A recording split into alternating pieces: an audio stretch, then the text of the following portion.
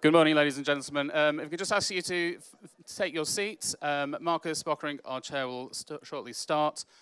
Thank you for joining us. If there is an alarm going off, please make your way through the doors you've entered through and you'll be guided to a safe exit. Hope you have a lovely morning. Thank you.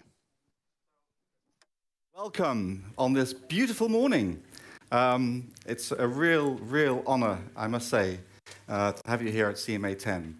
It's a real privilege to chair the Competition and Markets Authority when we reach 10 years in action.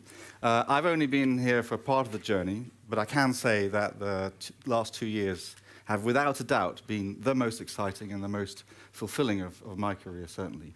And I'm particularly proud of the really positive impact that we're having on people, on businesses, on the economy every day. But more of that later. I think it's important to mark this moment, 10 years since our creation, with some of the people who, from the start, have been there to help shape the approach of the country to competition, to consumer protection, our partners and our friends, various former colleagues. I mean, I'm really delighted to see many of you here. It's fantastic. I was going to say that it's a real privilege, and it will still be a real privilege and a pleasure to introduce Minister of State Kevin Hollinrake. He's running a bit late, but he's been, as you, opponent of competition, a big supporter of the CMA. So you're going to get Plan B, which is the second best, which is that I'm going to speak first, and then you get the minister. Does that work? And then after that, we'll have a panel. So as I said, it's a real honor. I'd like to think about milestone moments like this, though, as much of a chance to look forward as they are to look back. And so with that in mind, and given we have a 10-year anniversary, I'd like to ask the question, why is an impartial, independent CMA needed more than ever now and in the future? And to discover the answer together, I'd like to take a very simple vantage point, which is, well, what are the opportunities that the CMA exists to create? What are the problems we exist to solve? And I'd like to look at that over 3 time horizons: the past, the present, and the future. So, in a nutshell, what were the big issues we've been tackling over the past decade? How have they changed? And how are they likely to change if we look ahead? And we will address get even more into that when we get our panel to bring even more diverse perspectives. So, first, a bit of context setting. I mean, as you know, the CMA was formed through a merger of the Office of Fair Trading and the Competition Commission. But that wasn't simply an administrative goal to create some efficiency. It was to create a single organization that had both the mandate and the resources and capability to really enforce both the spirit and the letter of the competition and consumer protection laws that Parliament had enacted over the years. And so I think it's useful to think, well, what was Parliament's original intent? Well, I think it comes down to quite a clear understanding that if you want a vibrant economy, if you want a thriving society, if you want an economy and a society that are resilient to external shocks, well, then you need choice, you need innovation, you need investment, and that means you need competition. The single most effective lever to drive innovation, to drive productivity, to drive investment is to have fair and open and effective competition in our markets. And I think this is inherently understood by everybody. We, in life as well as in business, we instinctively favor choice over constraint, diversity over uniformity, quality and value rather than rip-offs. And when we encounter barriers, wherever it may be, we instinctively seek for ways to overturn them. And when we see old, efficient ways of doing things just because they've always been that way, we naturally, and in fact in the past, have always found various ways to overturn them and push for advancement. And when we see that some are not playing by the rules, where we see some vested interest in sort of imposing their will, then in those situations we know that's not right and we tend to take action. So that was all understood. I think Parliament similarly understood that while fair, open, competitive markets are therefore really in everybody's interests, I think they also understood that competing day to day is really hard. And it's so hard that there can be a temptation for some who have amassed market power to take some unfair advantage, to take some shortcuts, shortcuts to do away with competition, shortcuts to lock out rivals or future innovators, shortcuts to lock up a market. So competing day in, day out is really hard. I've seen that. But that's why it works. It forces us to improve. So that's the core of the fair, open, competitive markets that the CMA was established to safeguard, and the consumer protections it was established to safeguard on top of that. So that's where products and services win simply because of the merits, and where any fair-dealing competitive businesses has as good a chance as any other of making a living. So with that in mind, if we look back, what were the biggest shortcuts, the biggest opportunities which the CMA has been tackling over those years? I'd put them into 4 broad buckets.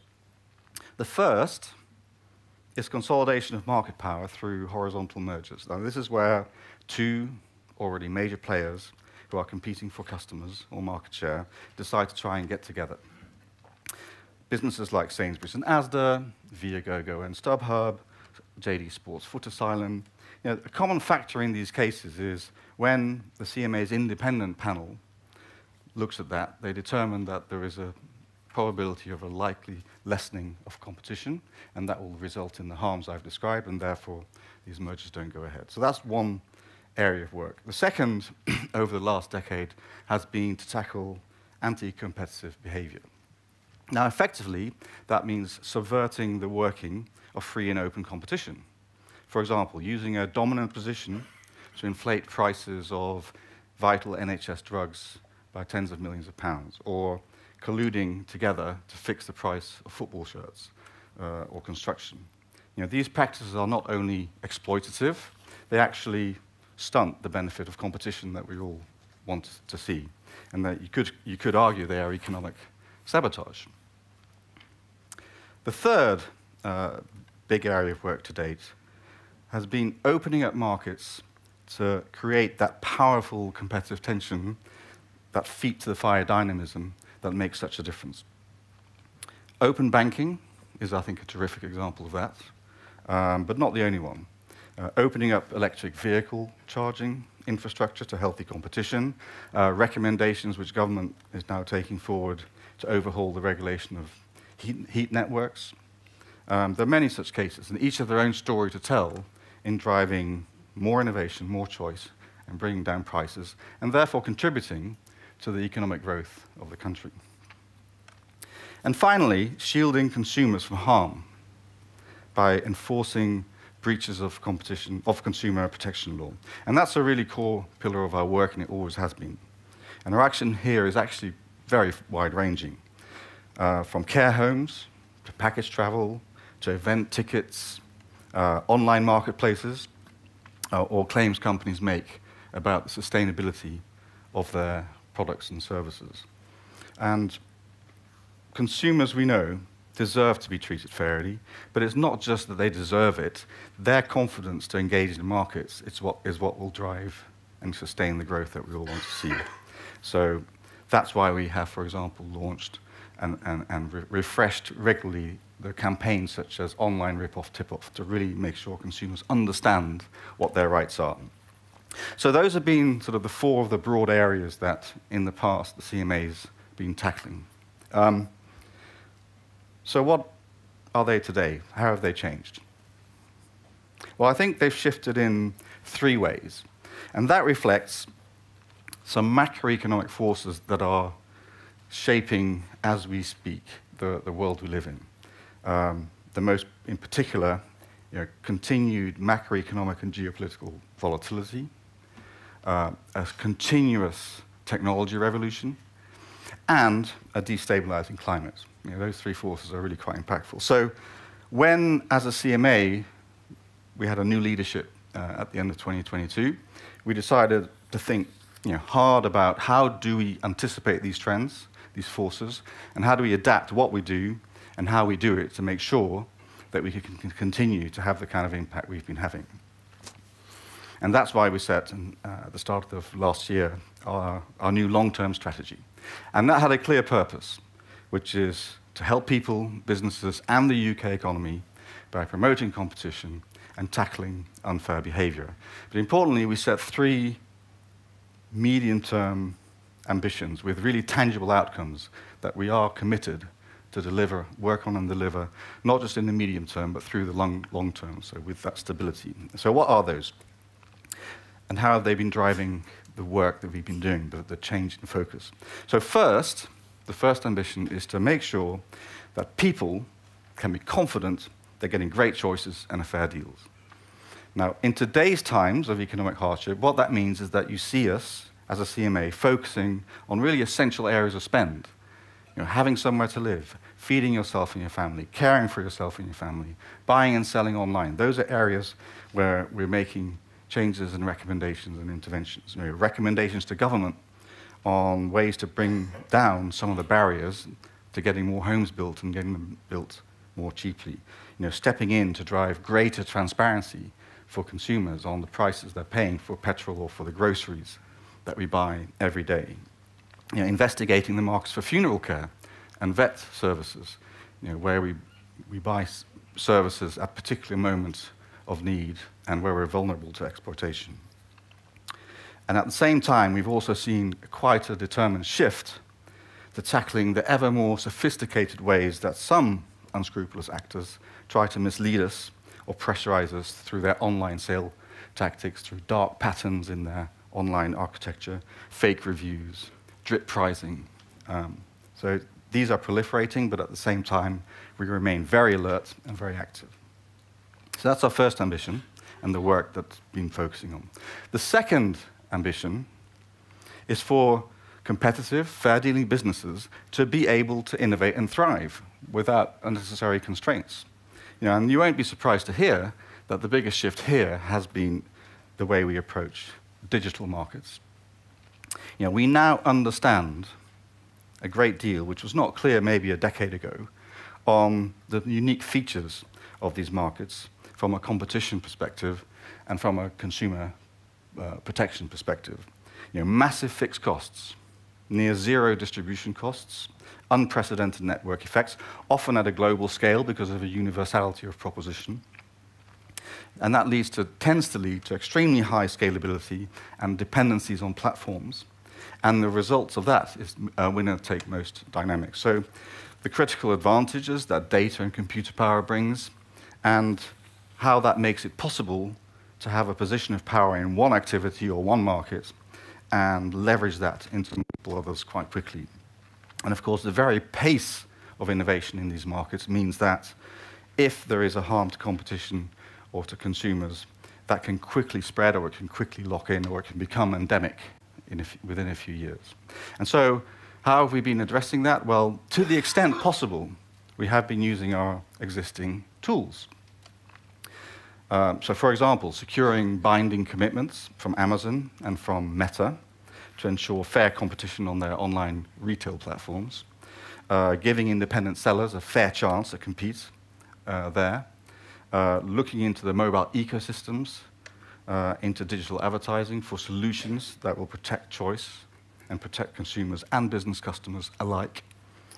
And of course, taking a quite transparently signaled decision, signaled over several years, to adapt our approach to how we look at technology mergers, given the distinct characteristics of digital markets. So, in a way, merger control has always been forward-looking, but the picture in digital markets is just much more dynamic because of the pace of change of innovation, if you want to protect innovation. And of course, we need to take into account the basis of competition, as we do in all sectors. And the basis of competition here is a bit different. So here, you have not just consolidation of market power horizontally, for example, in cases like Adobe and Figma, but also up and down the value chain, with a potential to lock up critical inputs or to lock up access to customers on either side of the chain, or even both, in what could be an emerging new ecosystem. So we saw that, for example, when NVIDIA attempted to buy ARM, or the cloud gaming parts of Microsoft Activision. So that's our second ambition and area of work. Our third ambition is, and it sounds like a lot, but it is to help the UK economy grow productively and sustainably. And why do we have that? Well, because two reasons. One is, to a large extent, if we fulfill the first two ambitions, if we enable choice and fair deals in as many markets as possible, if we enable competitive businesses to innovate and to thrive, then we will be, by definition, already helping the ongoing innovation and productivity growth that economies need. And on top of that, we know that we can have an even greater impact if we relatively prioritize markets that are strategically significant, and those tend to be markets that have a real potential to drive broad-based innovation or broad-based change in productivity. And that's why you see us focusing on, for example, digital markets or new technologies where we can. And we've also looked, and importantly, at what drives resilience in a more fragile world, because I think making sure that supply is not disrupted for some essential items is important for any economy, and we can help with that as well. And last but not least, the growth that we're looking for needs to be sustainable, and that's why, and we also think that becoming competitively advantaged in some of the sustainability technologies of the future will benefit the country. But that's why we're trying to do our part using our powers, for example, by making sure that we're tackling greenwashing, so people can make an informed choice, and enabling markets for new technologies to develop as competitively as possible, and so to draw in investment. So that's the present, and now I'll shift to the future. So when I look ahead, those issues will shift again. And I'll talk about just one particular shift, because it is a major one, and it's again caused by the emergence of new disruptive technologies. And I'm talking, of course, about artificial intelligence, and I'll emphasize up front that there's no doubt in my mind that there are tremendous potential benefits to people, businesses, and the economy from AI. But the shift, the discontinuity that I want to talk about is not the technology itself. Rather, it is the fact that, unlike when we've had previous waves of innovation, especially technology innovation, unlike those previous waves, this new disruptive technology is not disrupting the established market power of established incumbent corporations. If anything, there's a risk that it could be entrenching the power further. Because to date, we've seen a whole diverse ecosystem of researchers, investors, startups, and very large companies alike combine a wealth of resources, combine their expertise, combine their capabilities to really accelerate advances in AI models and in how they can be applied in practice to useful tasks.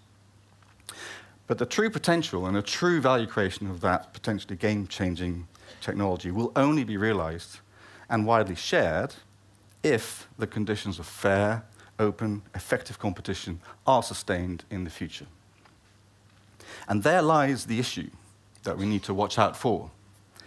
As we highlighted in our second report on AI foundation models, which came out last week, we see three interlinked risks that we need to be aware of and therefore try and anticipate. Risks to sustaining that fair, open, effective competition.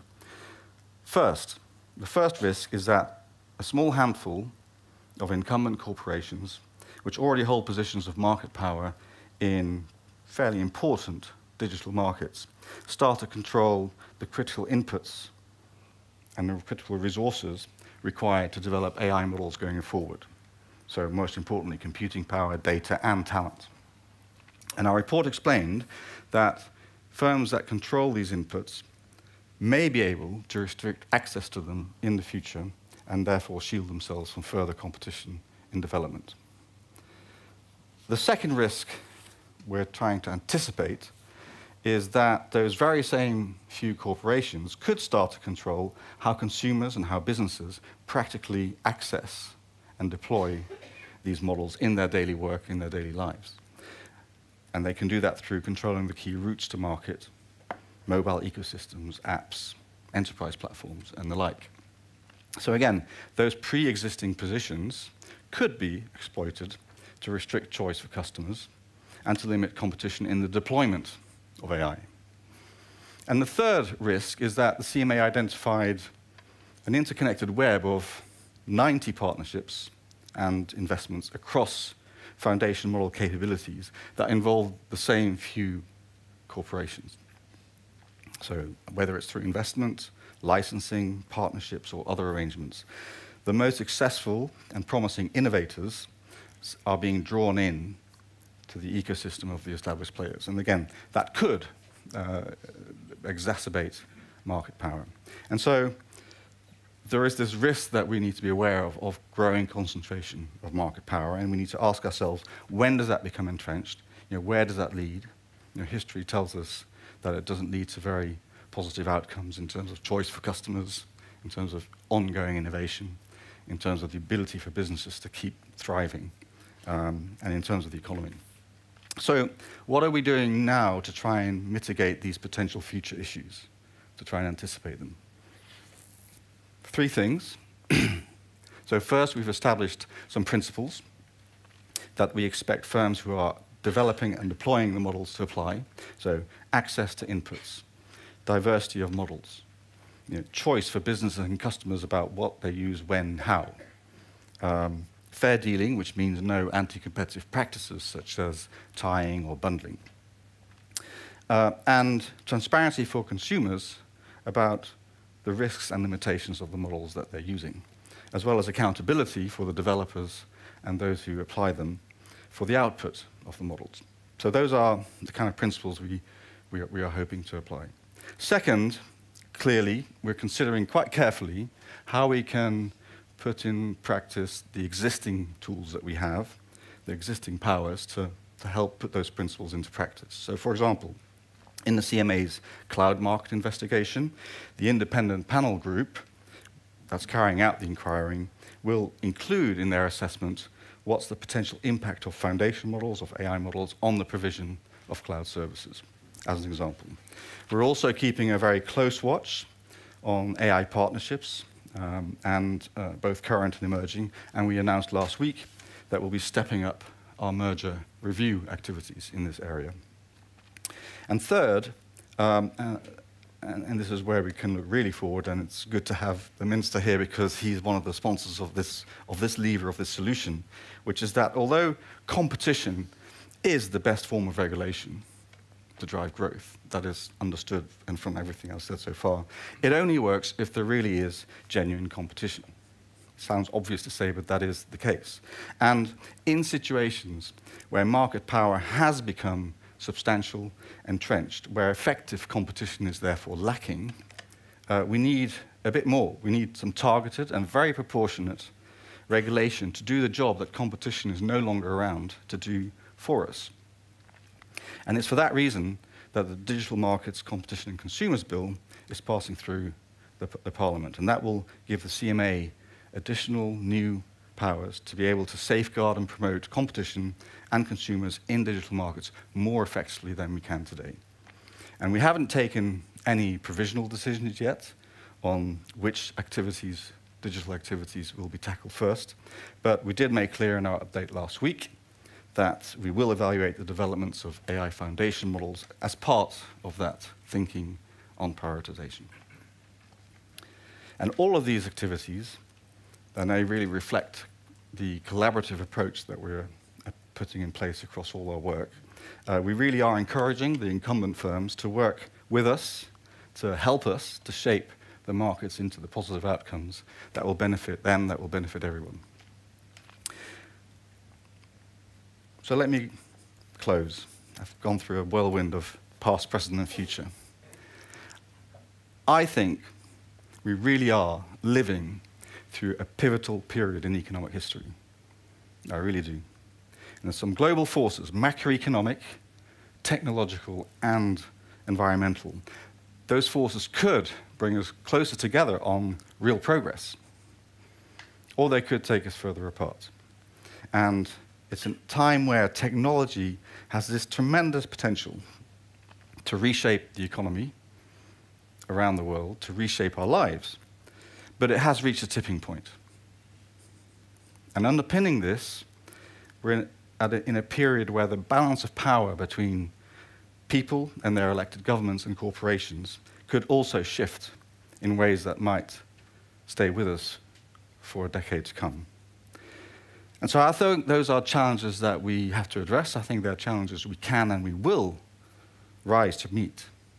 And I strongly believe that protecting competition and protecting consumers plays a really important role in that.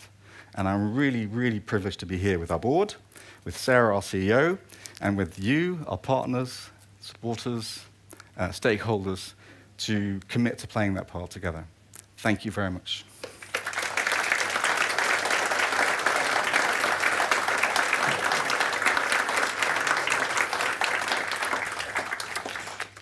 Now, we're not going to go straight into the panel because we have our Minister here who I'd like to introduce. I'm very pleased, Minister of State Kevin Hollinrake.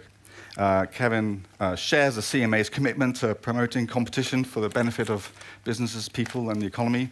And he's been a real champion also for this Digital Markets Competition and Consumers Bill. And it's been a real pleasure to work with him, to work with the Department for Business and Trade, and to work with the Department for Science, Innovation, Technology on that area and beyond.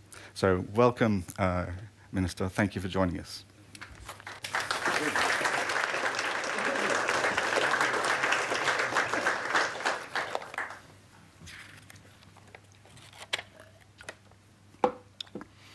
Well, thank you, Marcus. Emblazoned on my mug I have in my office, which is a gift from my private office, is a quote. It's from an author called G.K. Chesterton. And it says, "Too much capitalism isn't too many capitalists, it's too few capitalists." And I couldn't agree more with that sentiment, clearly. And it's one I use quite often. And I'm quite keen on my quotes. And the other quote, I think, is that that guides me in my work as Minister in my department, is that from Winston Churchill, who articulates the importance of this conversation better than anybody else. He said, "Some people see private enterprise as a predatory tiger that needs to be shot. Some people see it as a cow that they can milk. Few people see it for what it really is, and that's the strong horse that pulls the whole cart." So, and the reality is, the cart is bigger than ever. Because of demographics, of course, the cart that the strong horse, that is private enterprise, has to pull is bigger than ever and heavier than ever. So, hugely important that we get this balance right in terms of the fine work that the CMA does and its effect on the private enterprise. And I realise the work you do, it doesn't exactly mean this is a popularity contest, of course. I know all about that, of course, being a former estate agent turned politician. I'm probably the only person who's entered Parliament and improved his social standing.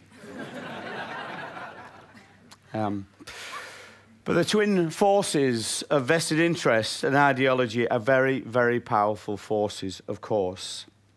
And I realise in the past you've been criticised, or the UK has been criticised because of some of your work has been closed for business. But nevertheless, I think that particular episode ended in you being described as tough but fair. I think that's exactly the approach we feel the CMA should take. Ideology is also a very powerful interest. And I couldn't agree more with Marcus said. Of course, we all agree that competition is the best regulator. And that really you should simply keep out of the way. That will never quite work where you have got imperfect markets, imperfect consumers, imperfect access to capital. So we have to intervene at times in terms of making sure the marketplace stays fair. And this conversation probably started in terms of how a regulator needs to be effective in controlling marketplaces back in the 19th century with the robber barons, how they dominated vertical markets of rail, oil and steel. And we see some of those factors present in today's marketplace. So I thank both Marcus and Sarah and your teams for what you do, often in very, very difficult circumstances. But many of my colleagues, of course, at times we will point out at what we perceived as failures and how we sometimes are non-aligned with other jurisdictions, and I know that's because criticisms are sometimes unfair.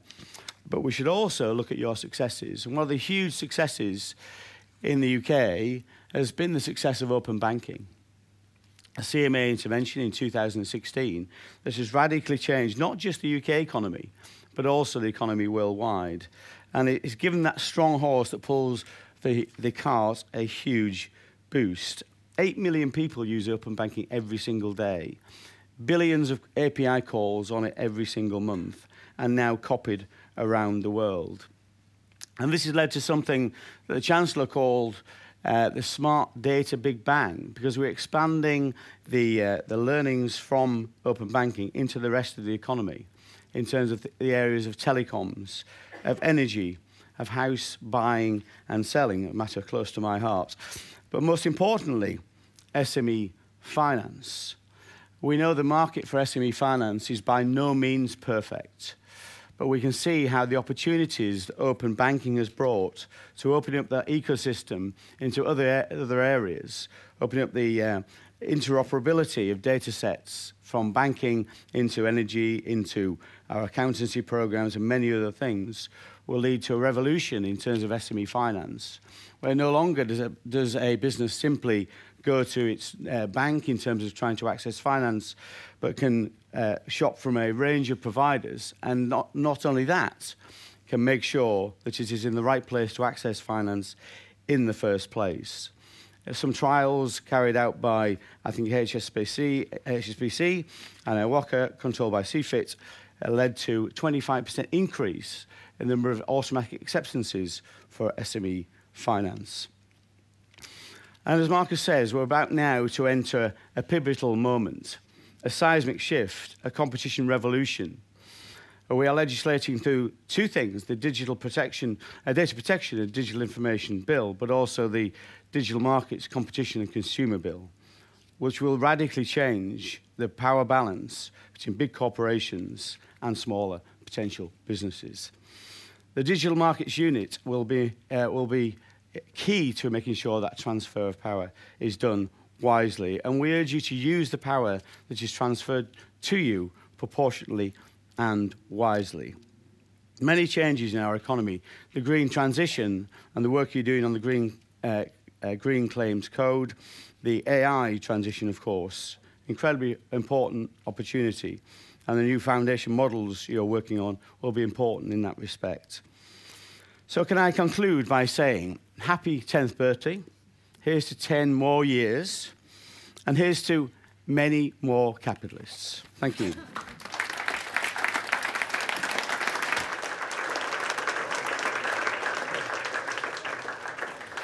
So can we start our panel? We should, yeah.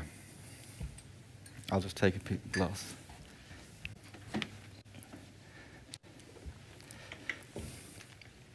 Hey, Torsten. So where would you like me to sit? Hi, how are you doing? Hi, Dean. Thanks for coming. I'll hide on the end. Hello there. Azeem. Shall we move the chairs closer together? Yeah. That'd be good, wouldn't it? Yeah. Look like we're having a conversation. Let's not battle over this thing. Yeah, there, yes. Good. Thank you all for joining us. You've heard myself, you've heard the Minister talk about some of the challenges that we're facing and really, and the opportunities, and really keen to hear your perspectives on it. Before we start, could I just ask each of you to just very briefly describe who you are, what you do, and what you think about, but in a couple of sentences, and then we'll get into it. You want to start with me? Go for it. Well, let's do that. I'm Azeem Azar. I'm a researcher and investor in early-stage companies. And for the last 10 years, I have been researching the economic transition that I call the exponential transition that we are at the early stages of. Thank you. Michelle. Hi everyone, I'm Michelle Ma, and I am a competition lawyer and writer, and my focus is on corporate power and how to design an effective and robust competition enforcement regime. I'm Clare Moriarty. I'm the Chief Executive of Citizens Advice, and we spend our time thinking about the consumers who are on the ultimate receiving end of all of this, particularly people who are in more vulnerable circumstances, less able to assert their rights, and very much rooted in the experience that they have that we know about through our services. I'm Torsten Bell. I'm the Chief Executive of the Resolution Foundation. We're an economic research institute focused on the living standards of households on low and middle incomes. Thank you, and welcome all. Thank you for joining us. So we're really keen to hear from as broad a set of perspectives as possible on, if we look at the future, what are the biggest or some of the biggest competition and consumer protection issues that you think people, businesses, and the economy are going to be facing? And then, what needs to happen for the CMA to be able to tackle those? I'd love to hear each of your perspectives on that, because I know you come from very different angles. Michelle, do you want to start? Or? Sure, yeah, happy to. When I was preparing my remarks, and I think I've been really thinking about what are the challenges that the CMA itself will face, because I think that those are very connected to the challenges of society more broadly. And I was reflecting and thinking that as a parent, I'm often in the position of cursing my past self. In particular, why did I say they could do that? And I think that that is potentially the biggest challenge that the CMA will face at the moment, which is I have a slightly different view of the legacy of the CMA over the last 10 years and indeed of competition enforcement worldwide over the last 40 years. And I think one of the biggest challenges will be how the CMA manages this shift in understanding about what is permissible in the marketplace today. And that brings out two issues. And the first is power. I think that we have operated under a relatively naive understanding of power. And that has been possible because we have had this assumption that efficiencies will overwhelm any power concerns, and that cost improvements will mean that prices will decrease, and therefore we don't need to consider the power consequences on the other side. And also this kind of phrase that competition is the best regulator, this idea that competition itself will do our job for us. We actually don't need to face power directly. And I think that what that has led to is, if we look at the kind of enforcement history of competition, and I'm talking about not just the CMA, but more broadly, what we can see is a relatively niche levels of intervention. So mergers, we are interested really only if we are having fewer than 3 players. So 6 to 5, 5 to 4, even 4 to 3, not particularly of concern. We think 3 is enough in general. We've looked at exclusionary abuses at the margins of markets, but we have not been really looking at exploitative abuse, and we've been looking at price fixing. And I think that what's important now, as we go into that kind of next 10 years, is naming it. Let's name corporate power. Let's name the challenges. I mean, I think both the Minister and Marcus mentioned this scenario where there is not enough competition and we have market failures. Well, I think we need to look at and have a more sophisticated understanding about corporate power and how that is manifesting in the current markets. And I think the AI report of the CMA last week, which starts to look at how can companies exploit the deployment of new technology, for example, I think is going in that direction. And the second and related point is, I think, the literal elephant in the room, which is corporate bigness. Because we understand that power derives from concentration. But what about size? How big is too big? And this is where the CMA in pretty much every market in which it is intervening is facing very big players indeed now. And this issue of how can we have companies of a certain size, is it compatible with democratic democratic society, I think really comes to those points. I mean, the point that the Minister raised around vested interests. Are we in a position where we can bring in new information around climate, around AI risks, and actually enact our democratic will? Or are we facing entities that are effectively too big to govern? So I would say that we have these twin issues of power and corporate bigness that I see as the biggest challenges facing the CMA and society today. Thank you. That's quite, and we'll have to go back to those in a second. Azeem, what's your perspective? Well, I bet you're wishing you hadn't asked Claire to answer that question first. What a wonderful, wonderful opening statement. And I really agree with this idea of power. It's a fundamental theme in my last book, that technology is, in some sense, about power, and we are obviously always struggling to measure the digital economy anyway, but you can't really say that you're Android phone or your iPhone is expensive, considering the magnificent capabilities it offer. You can look at the prices of so many of these digital products, and they've come down, but embedded in them is the rule that there's no such thing as a free lunch. And many of the harms that we've seen that have emerged from this control are not measured in dollars and cents, at least not in an accounting period that anyone is looking at. Where we are is at a really pivotal moment of an economic transition, one that we haven't seen for 100 years. It's very apposite that we heard about the railway industry. In 1900, the railway industry was the dominant sector, both in the US and the UK, and economies are driven and shaped by particular classes of technologies, general purpose technologies. And we have two families of general purpose technologies that are emerging very, very rapidly. One is AI, and the other is going to be the reshaping of the energy system around renewables and the market structure that renewables will end up taking, which will be very different to the one we've seen over the last 100 years. And that's going to happen very, very quickly, I suspect, quite substantially in the lifetime of the next parliament. So that is an important historical context that we find ourselves at, and you and your colleagues find yourself at. We then have to deal with something that is, I find, intellectually quite tricky, which is that the nature of the network effects that have emerged, the nature of high upfront capital expenses and low ongoing costs is not a function of corporate strategy. It's a function of the technologies and the way that they interact. The fact that if you look at the share of value on the stock markets today, 90% of it is intangible assets, not things that you can stub your toe on. That was not the case in 1975. It was 83% in things that you could sort of hurt if you punched them. And so we have to recognize that the shape of the economy is going to move towards more and more of these dynamics driven by intangibles, driven by common interfaces, and then ask what are the kinds of interventions we can start to make. One of the complexities is that AI in particular will take the shape both of an infrastructural technology, something that is essential that businesses will require access to in the way that they require access to electricity or broadband.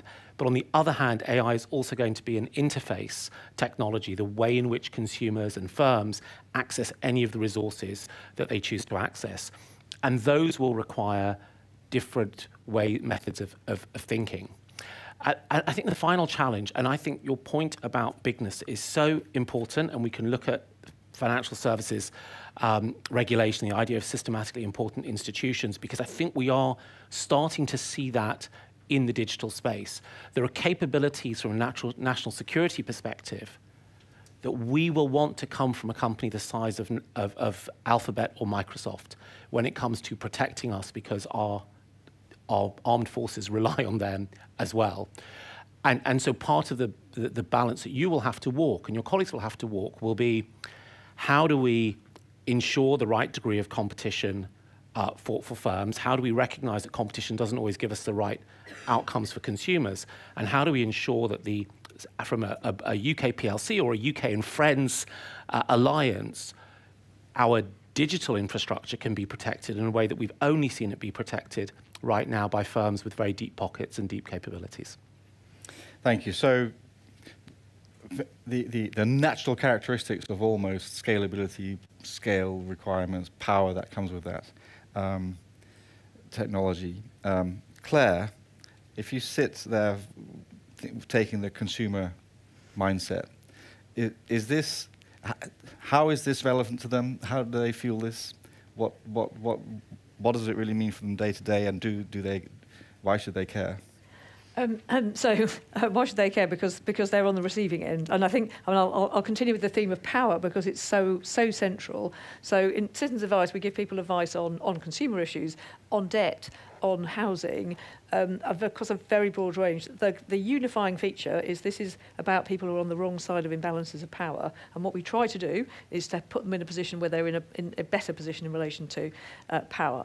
And so when you look at it from that point of view, so just three things quickly. So one of them is that we need future-proofed regulation. So traditional regulation kind of follows the problem, and we have helped to make changes because we see the problems and we can help feed them back. But the amount of time it takes to spot the problem, to persuade people there is a problem, to get the problem fixed and to allow time for the fix then to work through, it's huge. A vast amount of harm builds up in that time. And there's a real opportunity to get upstream of that. The FCA Consumer Duty is a fascinating example of saying, rather than saying, let's try and tell people what they can and can't do, to say, let's put the responsibility with the firm to think about customers, to own the issue, and to think about the outcomes that they're trying to achieve. So I think there's a really interesting question about how that principle of thinking about the outcomes that you're trying to achieve, how that can be translated into other sectors. So, we deal a lot in the energy sector. What would a consumer duty look like in energy? It's a big, big cultural change. That's why it's difficult to do, and it's very difficult to predict how it's going to end up. But that's one area which we think really needs looking at. The other one, like everyone else, I'm going to talk about AI because it's the big thing at the moment. And as Citizens Advice, we are both thinking about how AI can help us deliver our advice services in the best possible way and allow our advisors to work really effectively. We're also preparing for the fact that lots of people are going to experience harm as a result of AI, and then they're going to need to come to us because AI, it reinforces those power imbalances because you don't know what's going on. So one of the things we've looked at is car insurance, where people of colour pay hundreds of pounds more for car insurance, and you can try and account for all the things that you can think of why that might be so. None of them explain it. Nobody has yet come up with an answer of why that's happening. So that's an issue for everyone in terms of not understanding, not knowing how things are happening and therefore being unable to assert rights. It's also a particular risk of AI that it perpetuates existing discrimination and actually makes things worse. So there's a really big set of issues. There needs to be a consumer view built into how the regulation of AI is built up, as well as enough advice to be there to help people when things do go wrong.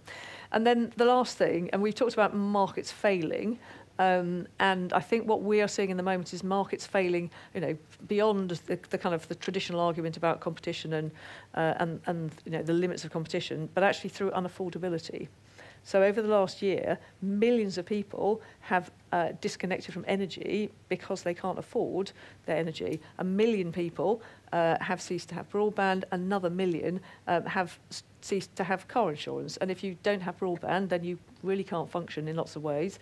If you don't have car insurance, you can't drive a car, and that may well mean that you can't work. So the consequences of people being forced to exit from these markets are absolutely huge. It's not market failure in the kind of traditional academic sense, and it's not market failure that can be addressed solely by regulators, but there is a really bigger question here about how, as society, we make sure that people can actually access these essential services. If essential services are being dealt with by markets, then we've got to have a broad enough view to make sure that they are actually accessible to people. Thank you. So, Torsten, do you agree that these are some of the big issues? Do you have a different view on some of them and or on the solutions? Well, I'm more glad. There's quite a lot of big issues, so good luck. So I thought I'd come at this a slightly different way, which is, in these kinds of things, looking ahead 10 years, then the focus does tend to be on the exciting, the technological change. I thought we should look back a little bit at the last 15 years, because the defining feature of the British economy is not everything's changing lots and lots, huge technology spreading out through firms and businesses. The defining feature is none of that happening, very low levels of investment and no wage growth since 2008. That is the defining feature. It's on the labour market side, it's on the production side, and the lack of that feeding through into wages that is our defining problem. And that's why I'm slightly more with Kevin than some of this conversation has been, which is, what is competition policy for? It's definitely to protect consumers on the price when they're accessing as consumers, but it is also to drive productivity growth in the longer term, and the lack of that growth is the biggest problem we face. right now. So we should be definitely thinking about where does AI take us in the coming years. We should be worrying about the rise in prices in the recent past, but it's the lack of wage growth over the medium term coming together with the recent rise in prices that has led to the results that Clare is excellently setting out. So where does that take us? So it takes us to a bit more perkiness on some of the focus on competition, which our first two speakers brought to us. We need more competition. By then, to be less perky for those in the room, and possibly add a bit of existential angst, is we need competition. We can't put too much weight on competition policy to deliver that. Because competition, dynamism of economies is driven by a lot of other things that are far more important than competition policy. And if we just focus, if we put all the weight of sorting out the lack of competition in our economy on competition policy, then we're going to fail. We'll definitely fail. Because, and again, lots of the ways people talk about the nature of the British economy, you know, they talk about as if there is more change, is more competition. That isn't really what we see on the ground. What we see is, in lots of ways, less dynamism. So I'd encourage us to focus on that a bit more. So let's just take two examples of that in the product market space and then the labour market space. So in the product markets, what do we see? Well, if we take a traditional competition policy perspective, we see, yes, larger firms having a slightly increased share of revenues in the UK over the course of the 20th century so far, like about 25% increase. So they're taking up about 25% of revenues, the top 100 firms, than they were at the beginning of this century. Now, at one level, I'd probably rather that wasn't happening, all else equal. At another level, when you've seen the growth of globalization over that phase, that's probably what you should expect to be happening. Minimum efficient scale has grown. You probably expect firms needing to be larger to compete in a global market, so you probably expect a trend in that direction. We haven't seen the same growth that you've seen in the US. Obviously, in some sectors, you should absolutely worry, but overall, I don't look at it and say, like, there's loads of red lights flashing across the economy as a whole in terms of market power as it's traditionally conceived. I see lots of micro things to angst about, but I don't see a huge problem from that perspective. I'm much more worried that if I look across the economy as a whole, I see less sectoral reallocation than I've seen, so less change between sectors than I've seen in 90 years. Right? Change is not accelerating. It's about half the rate of sectoral change we saw in the 1980s. That was deindustrialization ramping through. I see, and it's not been this low since at least the 1930s. At the level of firms, I see less reallocation between bad firms to good firms than I've seen in a long time. That's what we should be worrying about. Because productivity growth does not come always from an individual firm getting better and adopting a new technology, even though that's the only way we ever talk about it. It comes from bad firms going out of business and some good firms growing. Okay? That is what we need if you're going to have a lot of productivity growth, a lot of wage growth comes from that happening. Everyone needs to stop thinking about productivity growth at the level of the firm leading to wage growth for workers in that firm. That is not how we have got richer since the 19th century, okay? It's bad firms closing, good firms growing, new sectors that are higher productivity growing, and that is what has come to a halt, and that is what we need to get going. Then let's come at it from the labour market perspective, because we don't talk about that enough in competition space. You guys have done a very good report recently. If you haven't read it, everyone in the room, you should. It tells you some things that you should have known anyway, but I know it wasn't very fashionable. People living in areas where there isn't a lot of competition in the labour market get paid lower wages. Who knew that power does matter? The numbers are slightly larger than I would have thought. So the report says 10% wage hit if you live in a least competitive labour market compared to a more competitive labour market. Basically, if you live in a low-paying part of the country, you will live in a less competitive labour market, and there is a problem. So we should definitely focus on that, but the answer to that isn't competition policy. So I'll give you two. What is it about? It's about labour market policy, because remember, again, those of you that run businesses, whenever I come to talk to boards, they say, oh, the problem today is the youth. They always move jobs every 5 minutes. I'm sure you say this at the CMA board, but with more respect for your employees. They say the youth nowadays, they're always moving jobs, job hopping. They never stay where they are. They never learn anything. It's all complete garbage. The youth of today stay in their jobs just the same as everyone else used to. In fact, they stay too often. Any of you that are young, there's some young in the room, you should be moving jobs more often than you are. It's the only decent way to get a pay rise in our economy. You should leave even the CMA immediately. You can come back in a few years. You will get a better pay. I absolutely guarantee it. We need more job churn, and so less is happening. They also drink less, have less sex, take less drugs. Basically, the youth have got problems. But so we should worry more about that. We also see people moving between areas less often, and no, they don't just move to London. That we see people are more worried about people often not moving to where opportunity is, because that has got harder over time. And if workers can't move, like we think about capitalism as about capital, but actually, why do bad firms go bust often? Because they can't get workers.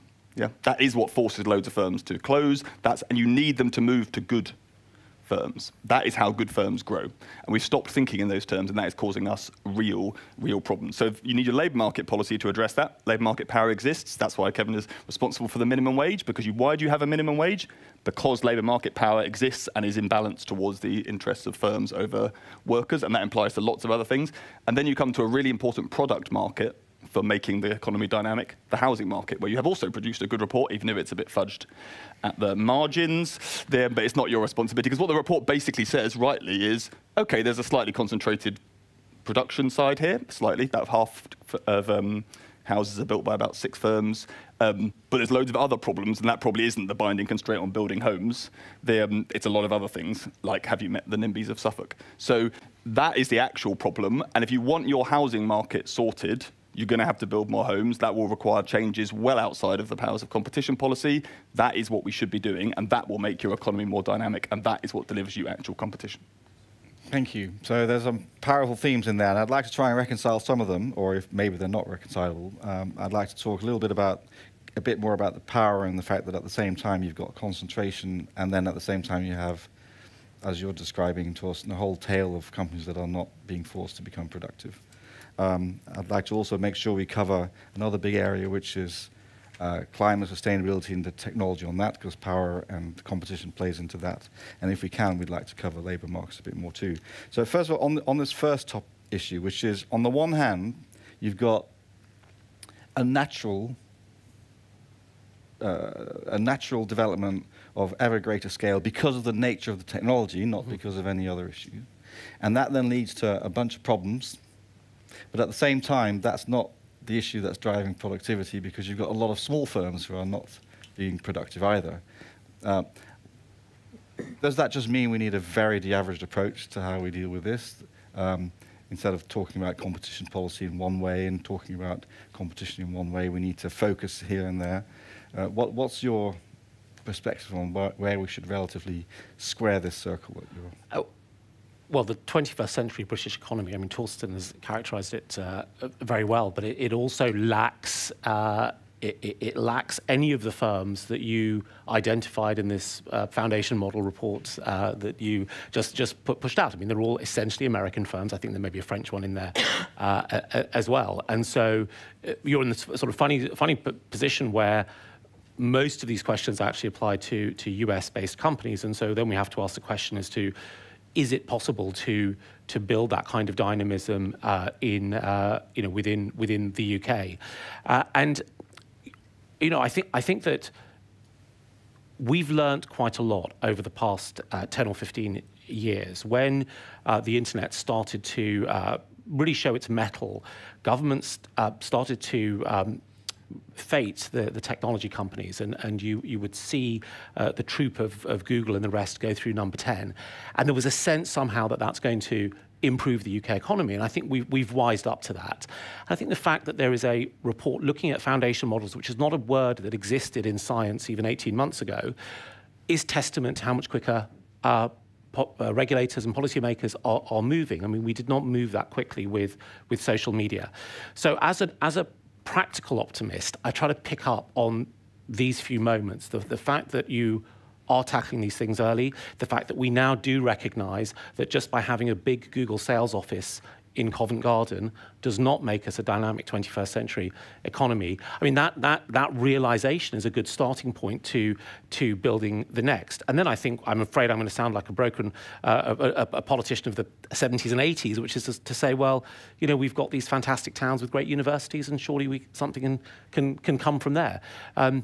So I look at the next 10 years as something of an opportunity, because the industrial engines are having to be rebuilt and rewritten because of the demands of sustainability and because of the capabilities of new technology. And those answers aren't yet sitting in the German economy or the American economy. So we have an opportunity there. Okay, so thank you. So to some extent then, in those situations where there is really extensive market power, some form of very targeted proportionate regulation might help. But there's a whole bunch, if I can go back to you, Torsten, a whole part of the economy where another form of competition is lacking, but it's not due to big power, if what I'm hearing correctly, but where there is an insufficient competition leading to low wages, there's insufficient competition leading to a lack of improvements in productivity. So how do we address that? Is it just a different part of the economy that is not in a remit of a competition authority because it's small firms? What's the...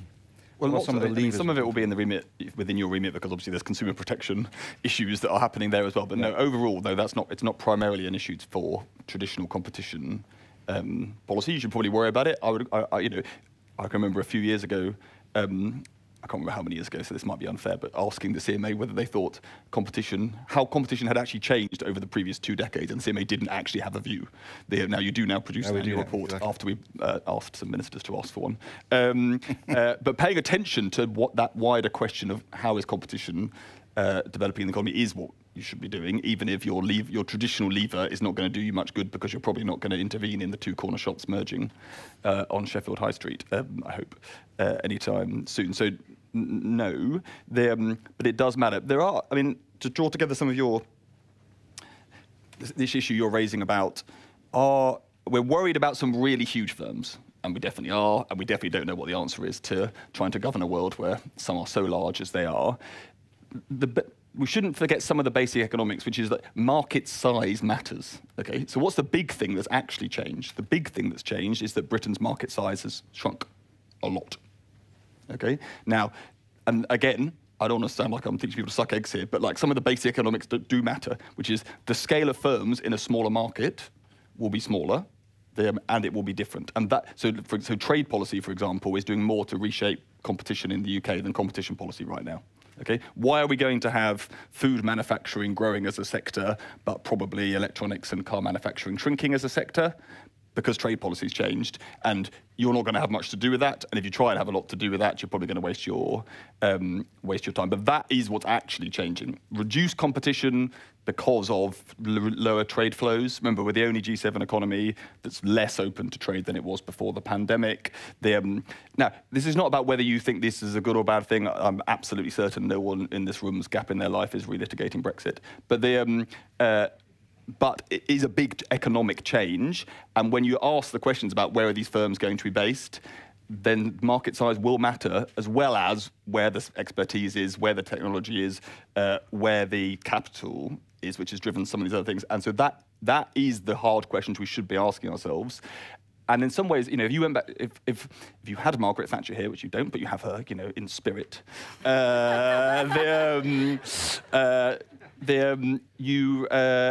I think she was probably pro-estate agent. She probably was. She loved a house sale and a purchase. She loved it.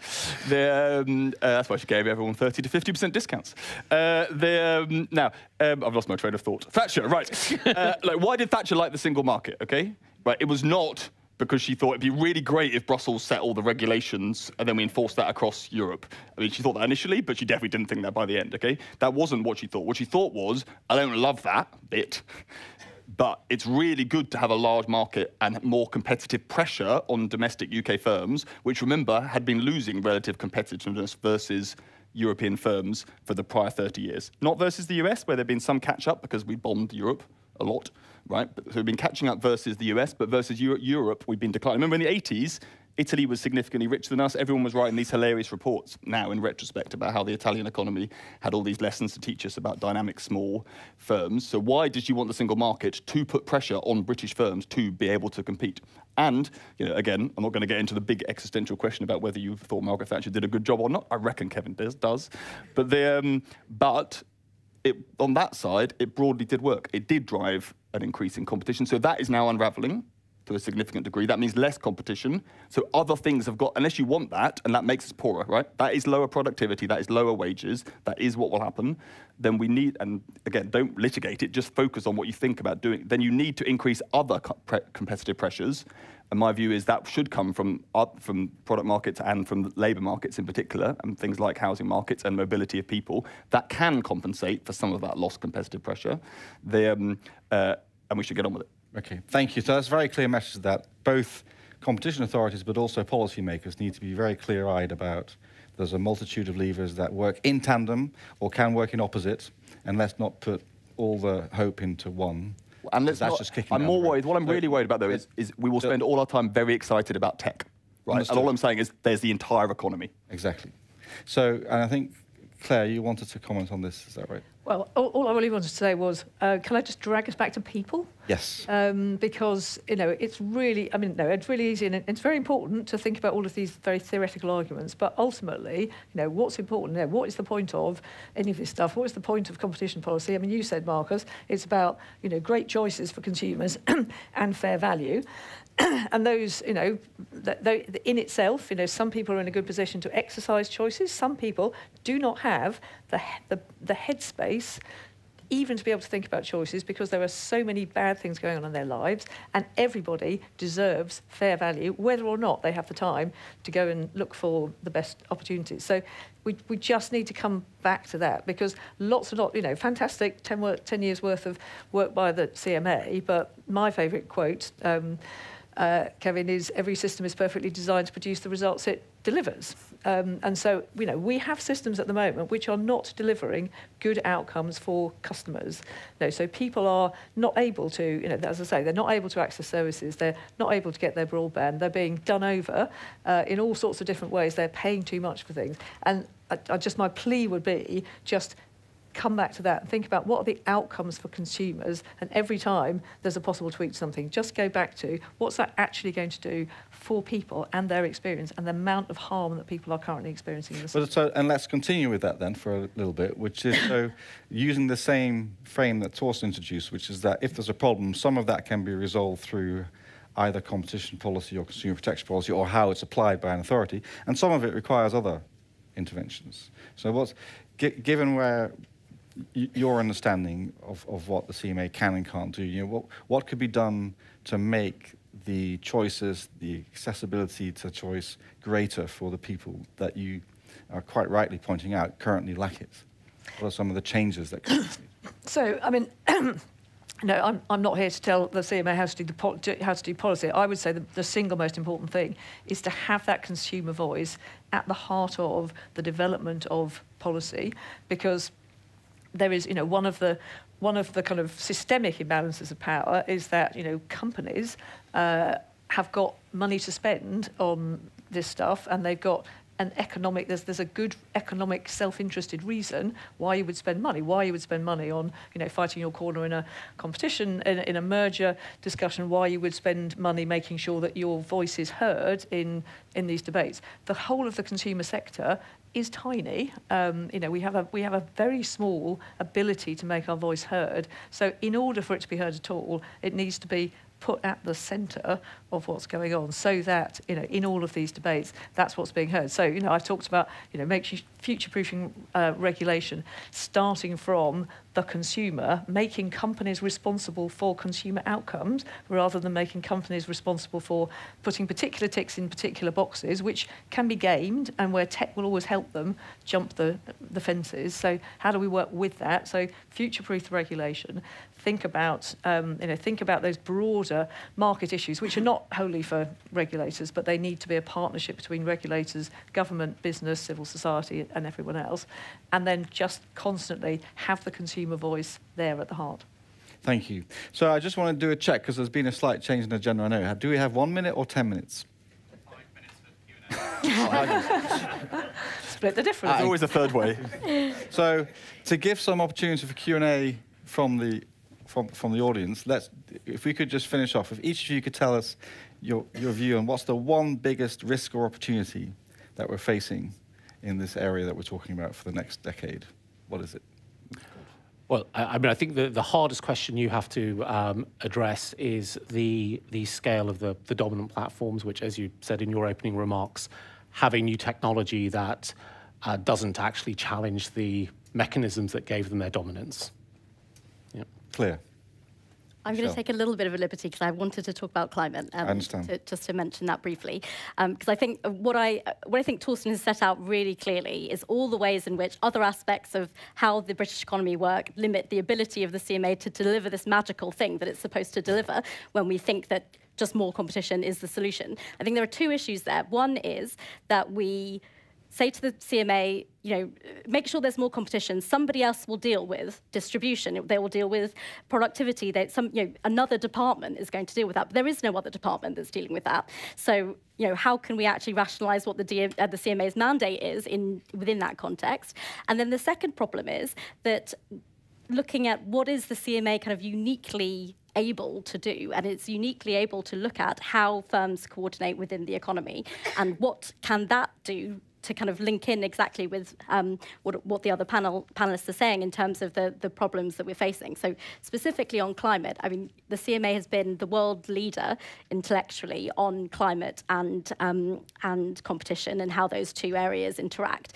But the conversation is, to my view, really stalled around green collaboration. And those are effectively win-win scenarios where a firm wants to do something and the CMA is probably pretty happy for it to do it because there aren't really competition concerns between two competitors. But I'm interested in a context of global crisis and overlapping crises, and we're going to be seeing more of that coming. We are going to need massive investment. We're going to need massive levels of industrial coordination, of which we are probably not used to, happening on scales that we can't quite imagine if we are to really adapt to the risks of climate change.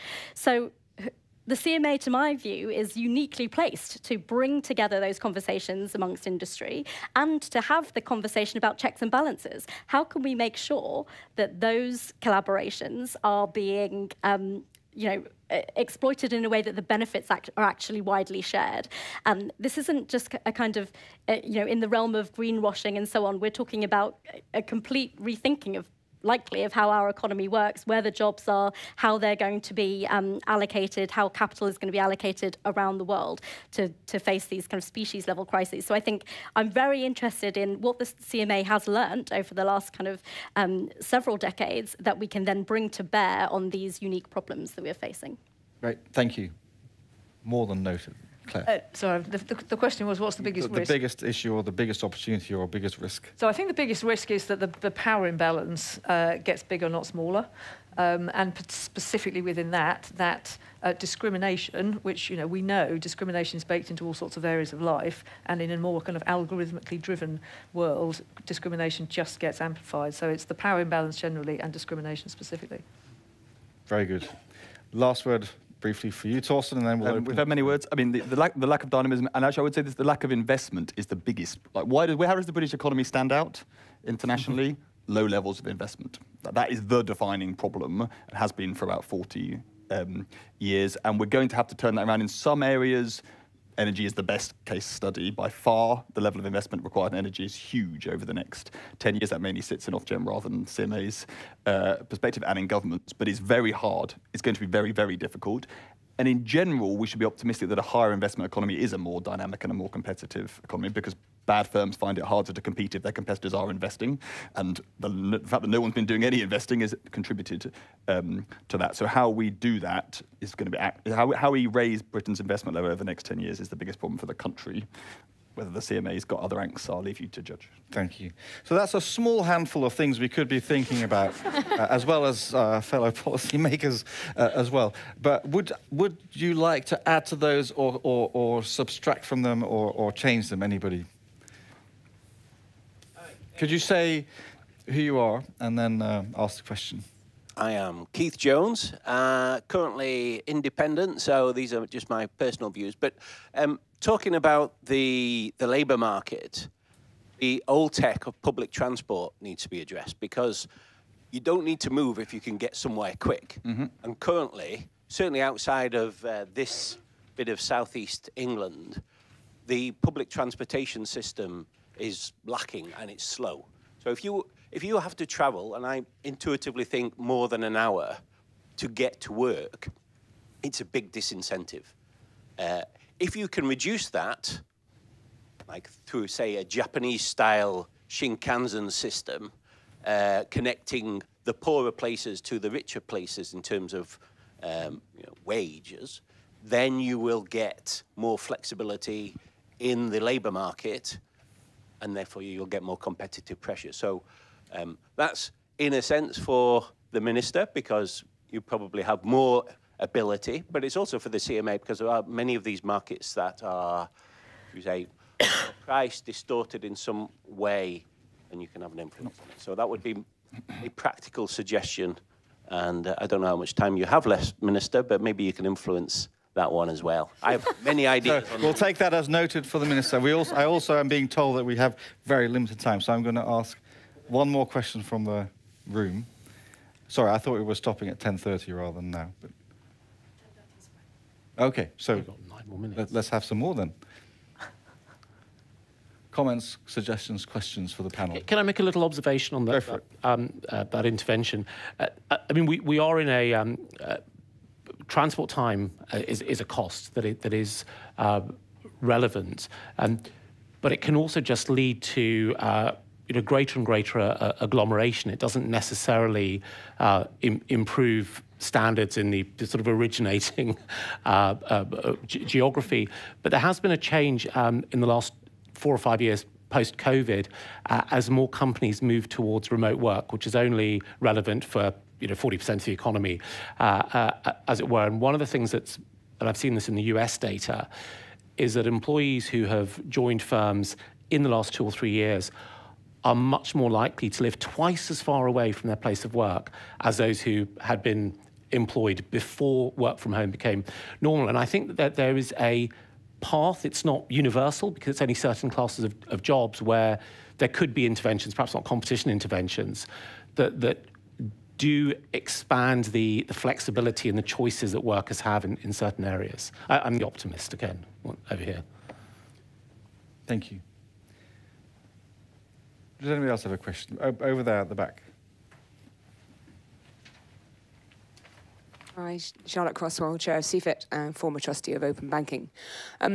Claire, sort of struck by your comments, obviously on the consumer voice and the baked-in bias we have. You're just sort of interested in the panel's comments on how do we give control of people's data back to them, rather than to those who use it perhaps for them sometimes, but against them.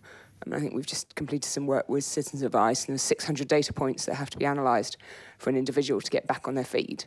And you're interested in how we can then use that data, that they can be empowered with it, and make sure, as I said, that it can reset the system before it's too late.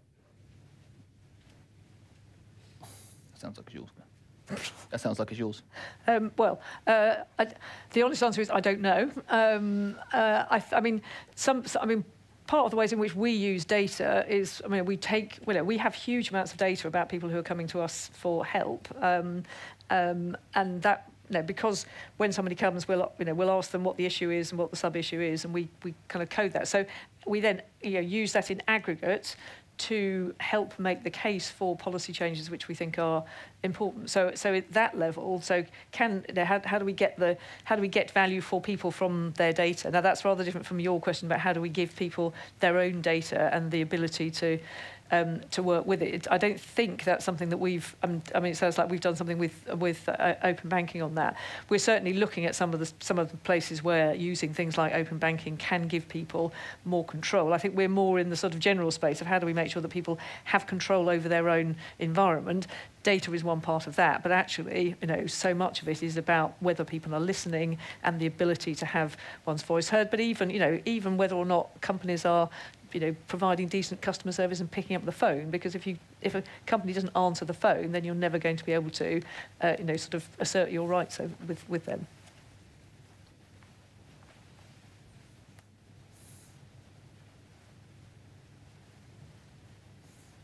Hi, I'm Martin McTagg, and Chair of the Federation of Small Businesses, and obviously my focus is going to be on SMEs. Picking up Torsten's challenge, I think the reason bad companies can't be outcompeted by good companies is because good companies can't get access to the finance they need to invest. The market for SME finance is fundamentally broken, it's poorly regulated, and that has to be a major factor in improving productivity. Thank you. And I see a lot of nodding faces, and also from the Minister, because hence the smart data for SMEs finance bill. So if I were to wrap this up, I think the overarching message that I take away is that when you identify opportunities, when we identify problems, there's always a series of interventions or solutions that sit in different people's remits. So some are to do with an authority or a regulator, some are to do with government policymakers, some are to do with advocates. And the benefit, I think, of bringing people like this together to discuss these issues is that you get that combined view about how to solve a problem or how to capitalize on an opportunity. And that's something, certainly as a CMA, we promote and encourage as much as possible, also internationally. And long may it continue. So can you please give your appreciation to the panel for spending their time with us. Thank you so much. And I think we have a break until 10:45, is that right? 10:45. 10:45. So we have a break, and people are going which way? Either. Both ways. There you go. You have the office floor to your disposal. Thank you. Bonkers.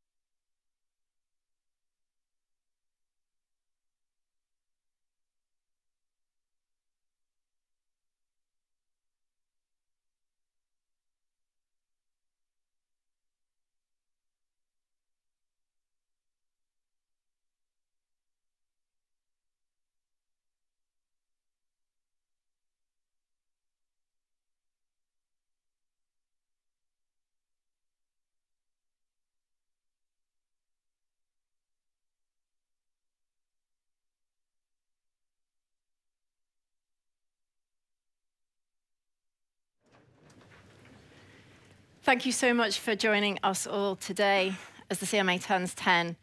We've already heard the expression pivotal moment used many, many times this morning, and it is a pivotal moment, not just for us as an organisation, but for the UK's evolving approach to promoting competition and protecting consumers. And it's an opportunity for us both to reflect and to look to the future. As we mark our first decade of promoting competition and tackling unfair practices, it's really important to consider how our role in the environment that we operate in has changed, and we've heard that loud and clear from the previous discussion. Certainly some of the challenges that we considered, I remember back in our first shadow board meeting in Victoria House more than 10 years ago, feel very, very different from the ones that we're contemplating now. In the 10 years since then, the UK has exited the European Union. We've experienced a global pandemic, a persistent cost of living crisis, mounting concern over changing climate, and of course, unprecedented digital transformation. As an institution, we've grown in scale and in geography. We now have offices at 6 locations across the UK. We've set up new functions, the Office for the Internal Market, the Subsidy Advice Unit, and our really important Microeconomics Unit. We've heard already much reference to the work of that unit today. And of course, we stand poised to take on substantial new powers to promote competition in digital markets and to deliver robust and effective consumer protection. I am immensely proud of the positive impact that the CMA has delivered for the UK over the last decade. But as reflected in the discussion that we've heard this morning, I'm also acutely aware of the very real challenges now facing people across the UK and the UK economy. Whether it's improving productivity, economic growth, and the resilience of our economy, mitigating those cost of living pressures, tackling the housing crisis, or of course, addressing the power of the large digital firms and the potentially unprecedented opportunities and risks brought about by emerging technologies like AI. Across all of these, as we've heard this morning, the CMA has an absolutely critical role to play.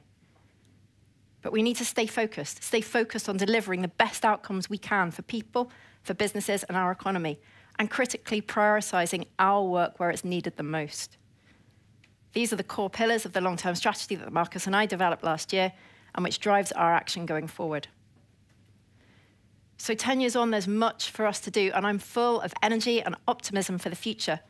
And I know that my feelings are shared by the whole of the CMA's senior leadership team, by Marcus, our board, and of course, across the whole of the CMA. But today isn't just a moment to reflect on 10 years of the CMA's work. It's also a watershed moment in the evolution of the UK's competition and consumer protection landscape. What comes next will inevitably be shaped by the new consumer and digital frameworks that are being brought into force by the Digital Markets Competition and Consumers Bill. And as we consider the new responsibilities that are being given to the CMA and the range of issues that we seek to address, I'd like to take this opportunity to set out quite simply why competition matters. Now, of course, we've heard from the previous panel that competition can't solve everything. But we've also heard about some of the enormous challenges facing society today in which competition can and must play a really important role. Now, that's why a robust and independent competition and consumer protection regime is essential to deliver real benefits for people, businesses, and the wider UK economy. In speaking this morning, I will also address some of the critiques that we hear from time to time. For example, that competition enforcement stymies growth and chills investment, that a UK competition should have a limited role in a globalised digital world, and that the CMA is overstepping our role in areas of policy, straying into areas which should not concern us. To be clear, we welcome this debate, because we should never take for granted the mandate and the responsibility the CMA has been given by Parliament. We should always be able to enunciate clearly our purpose and coherently why competition matters. So why does competition matter? We've heard a lot already about this morning, and we're all familiar with the theory of competition. Competition at its core forces us to do our best. It's been described variously as the keen, cutting edge of business, the mother of invention, the incentive to progress, and the basis of protection to consumers. The theory may be clear, but we should never presume that a case for competition as a matter of theory will mean that our work speaks for itself. The CMA's expertise and independence are part of our strengths, but we don't work in an ivory tower. We apply our expertise to real problems facing people and businesses throughout the economy. So one of my priorities as CEO has been to focus relentlessly on the actual outcomes of our work for people, businesses, and the UK economy.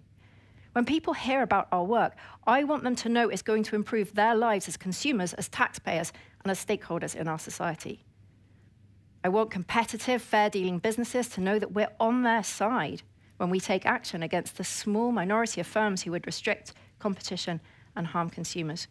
We all have an interest in the long-term health of the UK economy, consumers, businesses, and governments alike. And I want all parts of society to know that the work of the CMA supports the wider agenda for an economy that grows productively and sustainably. So how does the CMA think about the benefits of competition in 2024? Not as technocrats or as philosophers, but as agents of real, demonstrable, positive outcomes for people, businesses, and the wider economy. Let's explore this in a little more detail. Why does competition matter for people? We all know that when competition is weak, the real cost of that is borne by all of us in the form of higher prices, lower quality, reduced choice, and poor incentives for consumer protection. And too often, those who can afford it the least are hit the hardest. Vulnerable customers, those struggling to switch and find the best deal, those struggling with the cost of living, who are more likely to fall victim to unscrupulous practices. So we are committed to promoting an environment where everybody can be confident that they're getting great choices and fair deals. And here our competition work dovetails with our critical role enforcing consumer protection law. We've cracked down on unfair contract terms. From our work on leasehold property, we have freed thousands of homeowners from doubling ground rents that stop them from being able to sell their homes or remortgage. We're looking at online sales practices that can make people feel under pressure to buy products that they don't want or need. And we followed up on our clear guidance on making green claims about products and services with enforcement cases to show that we're serious about creating a level playing field, most recently securing key changes from fashion firms Boohoo, ASOS, and Georgia Asda.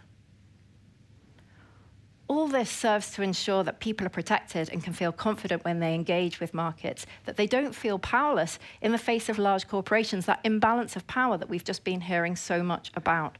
That confidence, underpinned by effective markets and strong consumer protection, drives growth across our economy.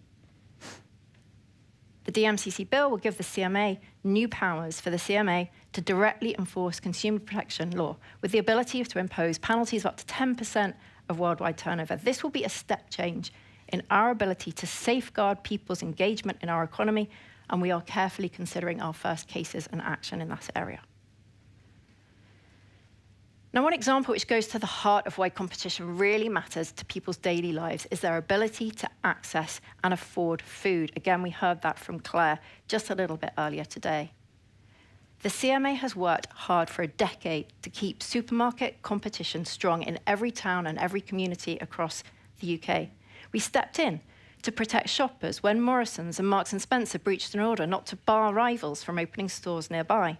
We blocked Sainsbury's proposed acquisition of Asda back in 2018 after the evidence showed that it would harm consumers.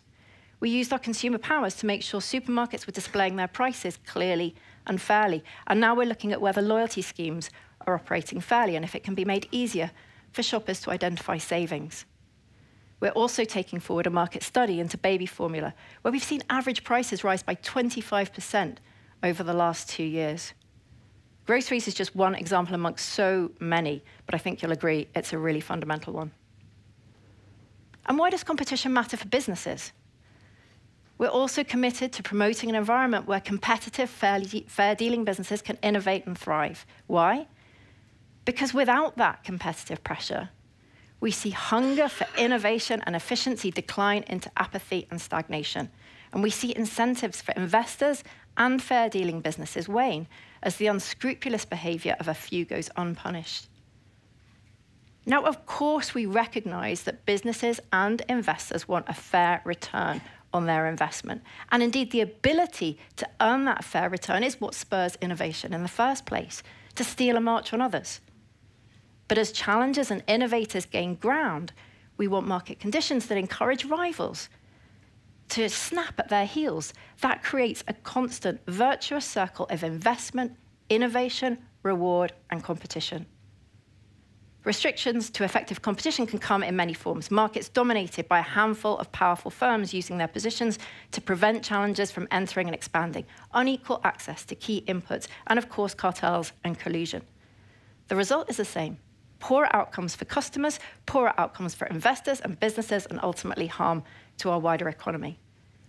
Again, let's look at some tangible examples. We heard this example from the minister this morning, but I'll mention it again because it's a great example. Open banking. Following the CMA's investigation into weak competition, stagnant innovation and retail banking, open banking was created. It spurred an explosion of digital and data-driven innovation, driven not just by the big high street banks, but also by many hundreds of challenger companies. Today, we see over 8 million users benefiting from that innovation.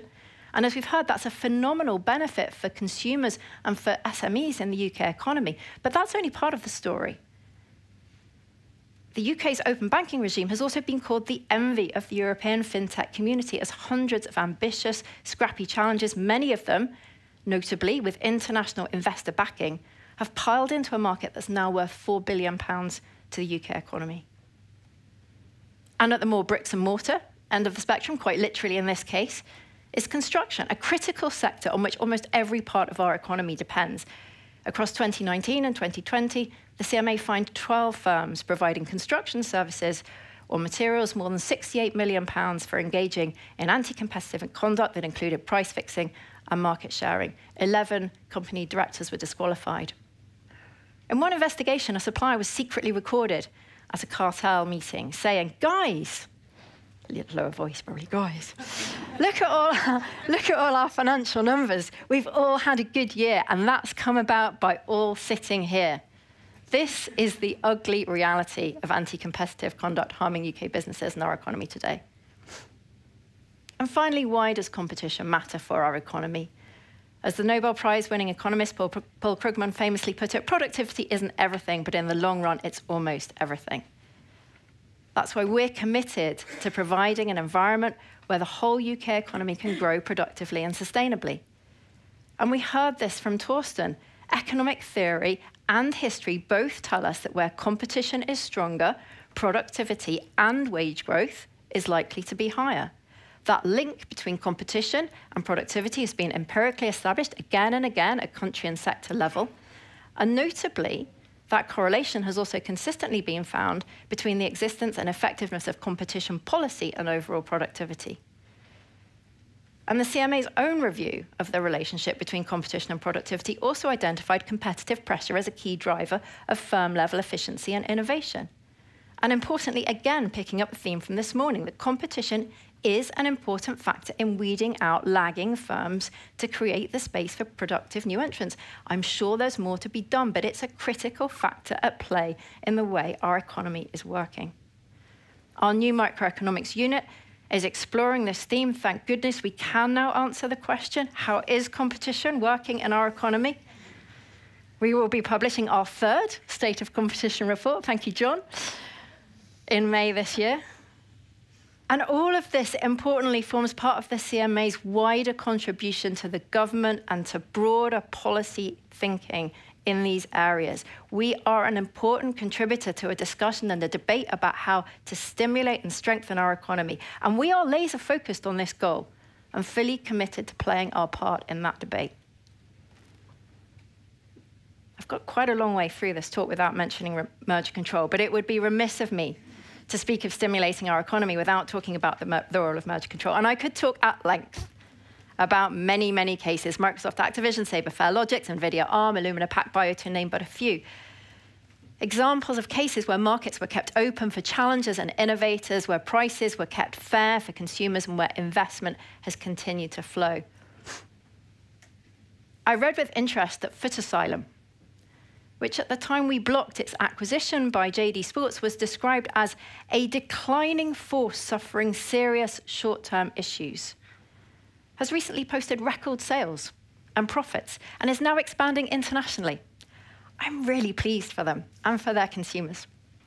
But I'm also delighted by the story of turnaround and growth and expansion and the wider benefits these cases have for the UK economy. And I'm looking forward to hearing just a little bit later from Justin, one of our new non-executive directors, CEO of ClearScore, about his personal experience of UK merger control. So what are all these benefits across people, across businesses, and the wider economy? What does that add up to? Since the CMA was created, we have routinely measured the direct financial benefit that the CMA delivers to UK taxpayers. In the 3 years between 2020 and 2023, for every £1 that we spent on our operating costs, the CMA delivered an average benefit to consumers of £26. Since 2014, when we were established, the CMA has delivered at least £15.6 billion worth of benefits for consumers directly from cases, our mergers cases, our markets cases, our cartels work, and so on. And of course, the direct consumer benefit does not include the potentially much greater indirect effect of our work. How many businesses, I hope many, are deterred from breaking the rules because they see the penalties that are imposed on those who do? How many companies double down on their own strategies for growth and innovation because they know that an anti-competitive merger would be blocked? Analysis suggests that the overall positive impact of our work could be much, much higher than the figures that I've just shared with you. Now, some of you might say, of course I would say this, I'm the chief executive of the CMA. That makes it no less true. But I would like to address just 3 of the challenges and the critiques that we hear leveled against us. First, that the CMA is anti-mergers and anti-business, and that effective competition enforcement deters investment. Let's start with mergers. It's true that post-Brexit, the CMA has played a greater role in reviewing global deals. These can involve large numbers and big names. But headline-driven hyperbole can sometimes get in the way of the facts. So let me lay out a few facts for you now. Over 2023, approximately 50,000 M&A deals were identified. Over that period, the CMA looked at around 700 cases. Of those, we carried out 43 phase 1 investigations, 13 phase 2 investigations. We blocked 3 deals, and a further 3 deals were abandoned. This is less than 1% of the total number that we looked at, really focusing in on the handful of truly problematic deals where appropriate solutions cannot be found. So whilst we will not shy away from taking and defending robust decisions to prevent anti-competitive mergers which would harm the UK, we are about evidence and outcomes, not ideology. And what impact does the UK's competition regime really have on investors? Competition enforcement, merger control included, is not a bureaucratic hurdle that runs contrary to free market principles. It's actually a fundamental safeguard for them. It's in the interest of every fair dealing company operating or investing in the UK to have a robust, independent UK competition authority protecting free and open markets. Our independent authorities, our courts, our tribunals are robust and our transparent processes. These are all major reasons why the UK is an attractive destination for investment. And we have seen what happens when competition is absent. Markets characterized by high concentration or even monopolies, leading to higher prices, lower quality, and stymied innovation. Now, a business which distorts competition to hike prices might well feel like a lucrative investment opportunity for its backers. But I think we all agree. We want an economy where returns to investment are earned by serving consumers, innovating to outstrip your rivals, spurred on by healthy competition, and backed by effective competition enforcement. Second, it's been suggested that the CMA oversteps its role in the global economy. Let me be clear. The CMA's mandate post-Brexit is to protect competition in the interests of UK consumers and UK businesses. If there are global mergers involving non-UK companies, which would lead to higher prices or less choice for UK consumers, if there are global companies exploiting their positions of market power to exclude an innovative UK startup or setting unreasonable terms to prevent those UK businesses from using their essential trading platforms, we will not hesitate to take action. That's our job. And we can't rely on the US or the EU competition authorities to do it for us. The CMA will take independent decisions to deliver the best outcomes for UK consumers, but we don't carry out our work in isolation. In this globalized world of interconnected markets, international cooperation and communication are more important than ever. And that's why we're working increasingly closely with our partners across the globe, sharing information, sharing best practice, learning from one another, aligning where appropriate on timing and process, whilst of course retaining sovereignty over our decisions. And all of this, I think, has demonstrably strengthened the impact of our interventions, whether that's in mergers, in cartels, or increasingly in technology-driven global markets. And it's often resulted in more aligned outcomes across different jurisdictions, which of course helps minimize regulatory burden for business. Now, finally, it's sometimes said that the CMA oversteps the bounds of its role as a competition and consumer protection authority, that we're meddling in areas that have little to do with our remit. What if AI safety, labour markets, or net zero to do with us, goes the argument. Now, I think we've heard from the previous panel, in fact, they have an awful lot to do with us, and that's certainly our view. It's important to be clear here. We recognise that competition policy cannot solve all of the challenges facing the UK. We've heard that loud and clear. And we rightly operate within a legal framework that imposes limits on our powers. But critically, I think, from mine and Marcus's perspective, we have an important role to play in these broader debates. We need to ensure that the connections with competition and consumer protection concerns are recognised and understood. You can see this through our work on AI foundation models, which has spurred an international conversation about how these models and markets can be guided towards positive outcomes, through our work, through the Sustainability Task Force, on the Green Agreements guidance we published, so companies can be confident in fulfilling their sustainability potential without breaking the law. And again, the discussion that we had just now, talking about our work in labour markets, the Microeconomics Unit's flagship research piece on labour markets, which, when functioning well, are widely recognised as an important driver of economic growth. To conclude, I hope it's been evident in what you've heard so far today that the CMA at 10 is more clear-sighted than ever about the challenges that lie ahead. That each new challenge or critique that we face deepens our resolve to deliver for the UK, and that we are actively evolving in the face of widespread change. All of which gives me great confidence that the next 10 years will be even more impactful for the UK than the last 10, and it's a pleasure to start that journey with you here today. Thank you very much.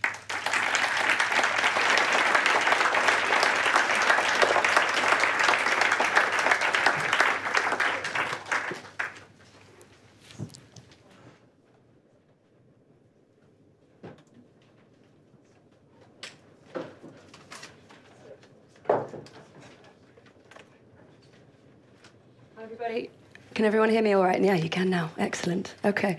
So you've heard quite a lot already. You may be slightly breathless at this point. I know I am. We're coming to our final session of the morning. My name is Jessica Leonard. I'm the CMA's Chief Strategy and External Affairs Officer. Our final panel is the next decade of promoting competition and protecting consumers. I have a fantastic all CMA, all-star lineup for you. I'm going to invite them to come up onto the stage now, please. Someone's stolen my pen. Thank you very much. Fantastic. Okay.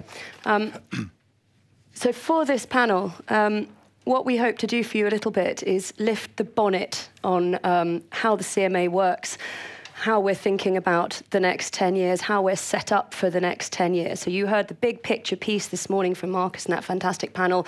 We want to bring it back a little bit to the day in, day out.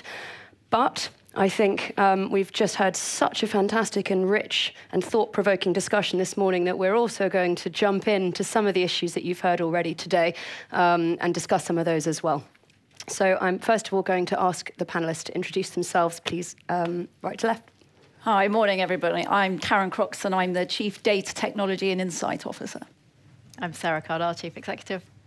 I'm Martin Coleman. I'm a non-executive member of the CMA board, and I chair the independent panel that investigates phase 2 mergers, that conducts market investigations, and hears appeals from the economic regulators. Hello, I'm Justin Bassini. I'm the co-founder and CEO of ClearScore. Delighted to be here, and I've just joined the board as a non-executive director. Fantastic. Okay, thank you. Sarah, I want to come to you first. We've talked a lot about the DMCC bill as a landmark and a watershed moment. Do you want to just kind of explain why we talk about it in those terms? Yeah, I feel like we've talked a lot about pivotal moments and watershed moments today. But I think there's a risk of overuse, but I think it's really true. So maybe just to talk first about digital, and then I'd like to come on to the consumer side. Look, we've talked a lot about digital change, the importance of digital markets, the clear evidence that we have before us of the concentration of market power across a number of these markets. And we've talked also a lot about the huge benefits, and let's not forget the huge benefits that these technologies can bring for people in terms of vast new choices, products, services, improving the way we live our lives, the way we do our work. For businesses, I think it really is a real opportunity to unlock innovation and growth and productivity, and of course that supports the economy. So there is a huge opportunity here, and that is why it is, I think, such a pivotal moment, because we're not at the moment unlocking that opportunity. We're not unlocking it, I think, properly on a global scale, but we're also, as we heard this morning, not unlocking it for the UK. What have we been doing so far? We've certainly not been sitting idle. I think everybody knows that. So we're using our existing powers incredibly fully. I'm looking at Andrea, who was very much the architect of a lot of this through the first 10 years of the CMA's work. We've had absolutely groundbreaking work done through our digital advertising market study, our mobile ecos market study. We've got live at the moment our market investigations looking at mobile browsers and the cloud. We've had a number of antitrust investigations, but we know that that toolkit is not sufficient, and it's particularly important because of the fast-moving and dynamic nature of these markets. And I think this is a real priority both for Marcus and I coming in. The risk that we're always trying to kind of play catch-up, we're always tackling yesterday's issues, and that we really don't get to unlock and deliver those benefits. So what does the bill do? It changes the terms of trade, I think. It provides us with a new framework, which, as Marcus said, is much more targeted, it's much more bespoke, it's focusing right in on those positions of substantial and entrenched market power, and it gives us a different toolkit.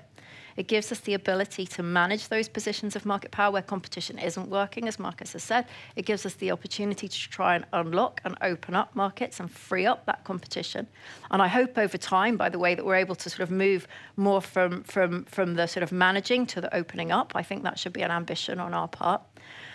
It enables us, I would hope, to engage with these companies in a different way, because I don't think that the UK economy and the people and the businesses of the UK are best served by a highly combative approach to competition enforcement in digital markets. Now, we will do our best with that.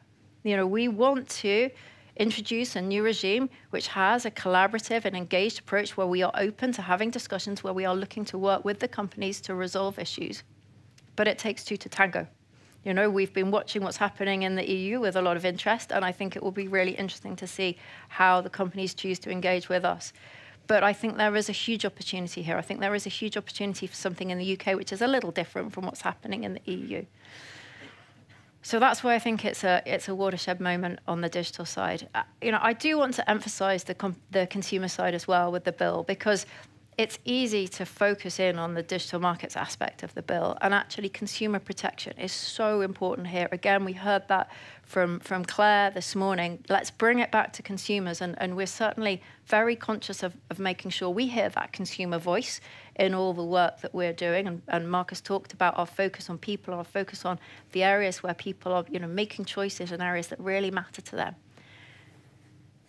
The consumer toolkit, again, at the moment, I think, we have done, George leading the work for the CMA over the past few years, Nisha, who set it up right back at the beginning. I think we've done great work with the toolkit that we have. I think we've delivered some really important benefits for people. Talked about leasehold as an example of that, green claims, many other areas. But it's a fundamentally deficient regime at the moment. In particular, the absence of any financial penalties is a really weak deterrent. So the new regime, bringing in the ability to impose penalties of up to 10% of turnover, importantly enabling us to take cases through to a final decision so we don't have to litigate those cases in the first instance.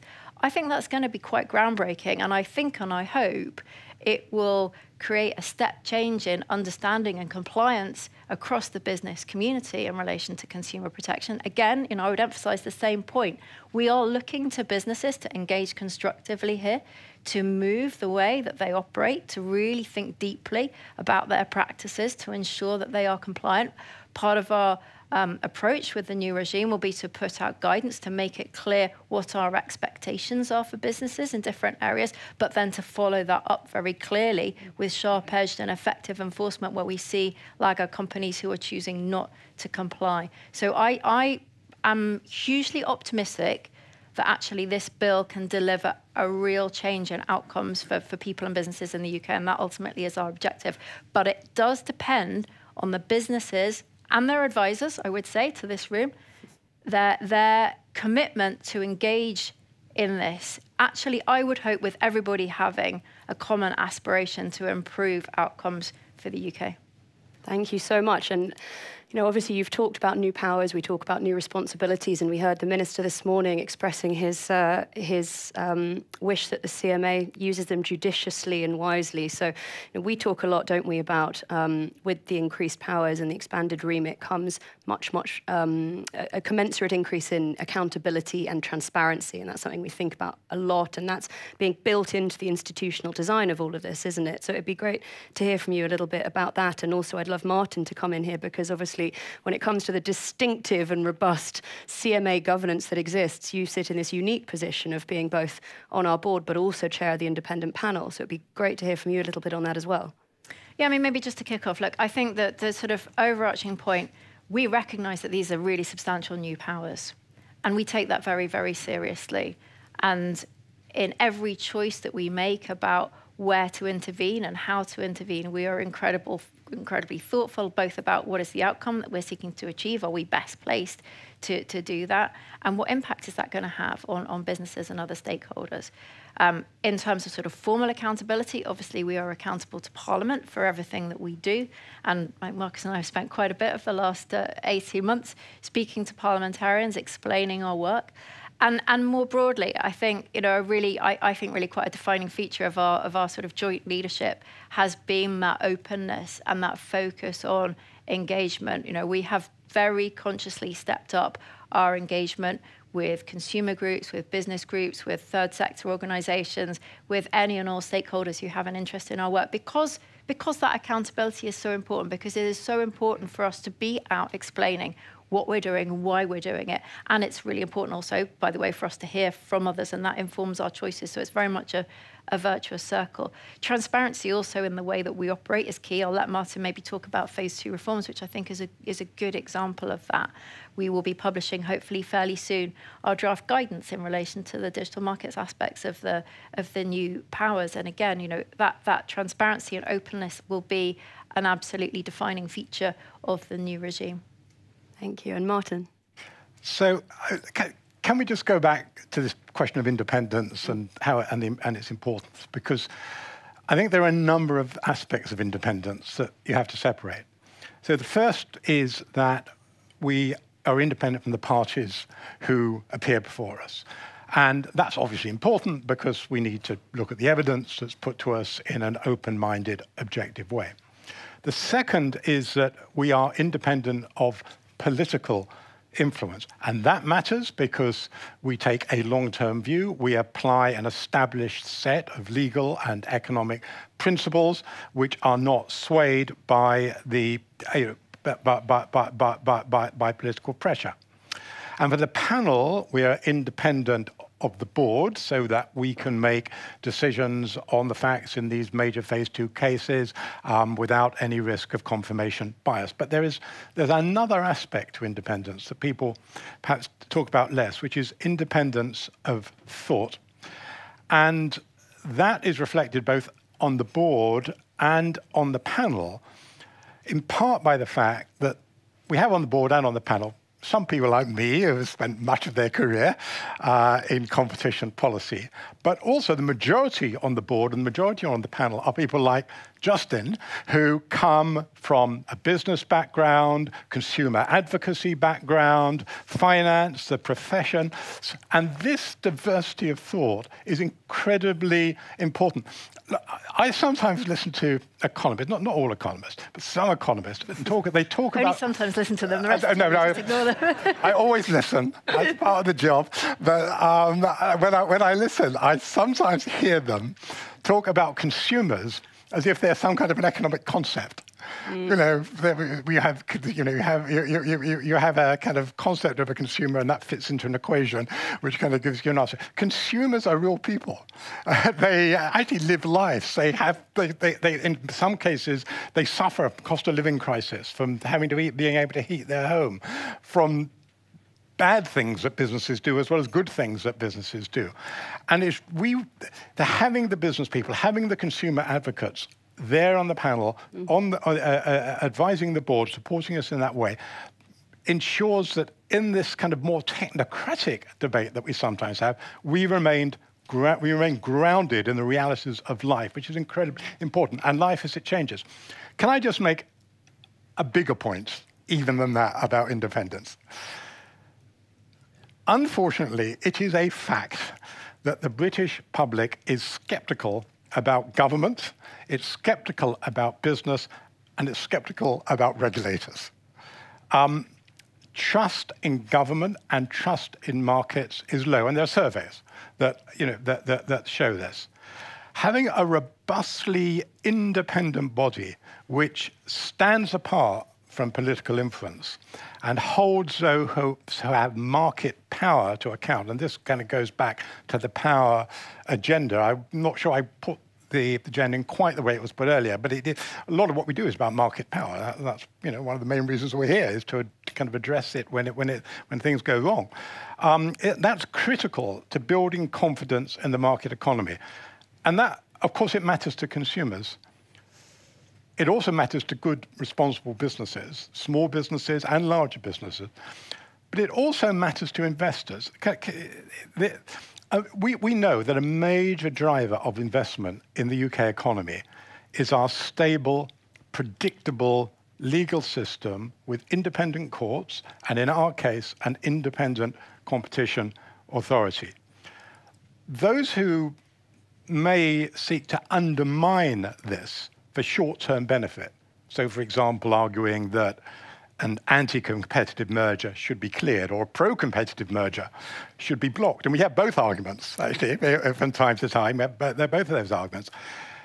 I've said in the past, those arguments would get short shrift from us. And that's not just because we have a legal duty to apply appropriate legal and economic principles, but also because if we were to succumb to those arguments, any perceived short-term gain would be far outweighed by the damage that would do to trust in the system as a whole. And it's the integrity of the system that is an important element in what makes the UK economy open for business.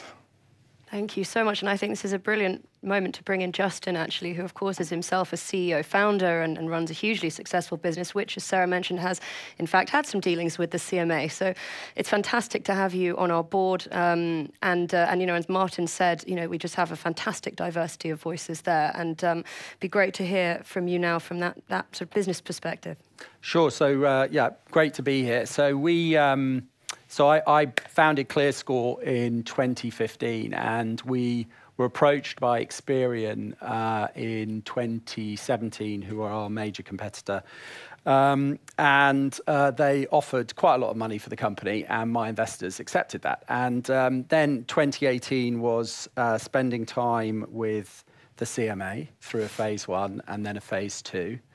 In fact, I saw Roland, who was the... we reacquainted ourselves with each other, who's chair of the panel inquiry. And I think Martin put it very well yesterday when we were talking about, you know, what the CMA wants to do is get the right answer. But if you're, you know, one of the merging parties, you only have one right answer, right? Which is you want that thing to happen. And I think I thought long and hard about it, because the process was, you know, it is not an easy process, let's put it that way. But I always felt that it was a fair process, certainly a rigorous process. But you are under a lot of pressure from investors to get the deal through. And I remember reflecting when the deal was effectively, it became clear that it wasn't going to go through, and Experian decided to abandon the merger. You know, really rethinking, like, okay, so where are we now? And that's a challenging moment for any company when that happens. And I think a few companies don't survive that challenge. We were lucky in the fact that we did, and I think that was testament to the fact that we were pretty thoughtful about the implication. We thought a lot actually through the process about the way the market was going to develop, and that was quite informative to the way that we rethought our strategy. And then we sort of dusted ourselves off and went back to, as we call it, Plan A, which was independence. And ClearScore has done fantastically since. So we now 22 million users in 5 markets. We operate in the UK, South Africa, Australia, New Zealand, and Canada. And we serve a lot of these economic objects called consumers, right? And I spend a lot of my time talking to our users about the services that we provide them. And you know, we are much bigger as a company now, 450 people.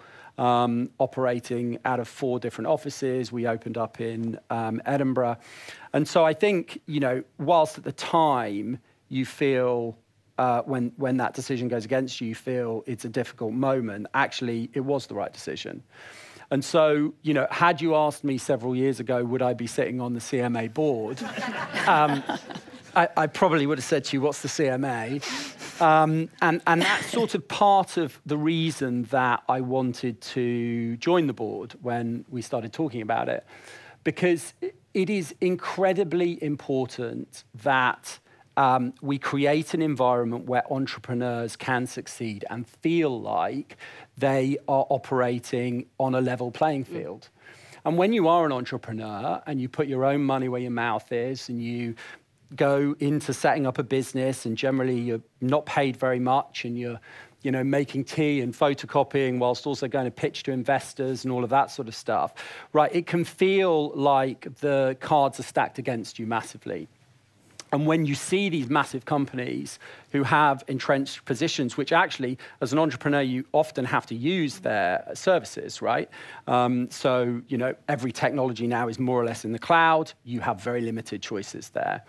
And so you sort of sit there and you think to yourself, you know, you need people who are on your side. And I think to have an environment, building on a lot of what Sarah and Martin have said, where that is taken very seriously from an economy perspective, where you have a group of people, it's not just the CMA, but it's broader, that is really going to support that effort. And I'll talk maybe a bit about open banking later, but you know, open banking is a great example of a change which has created an industry. So I run a fintech, and fintech out of the UK is second only now to the US.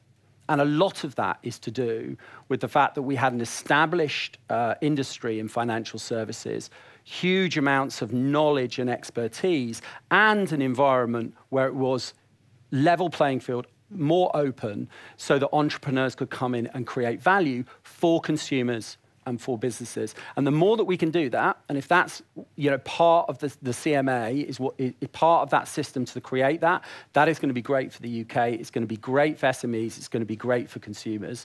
And that's why I chose to join the board.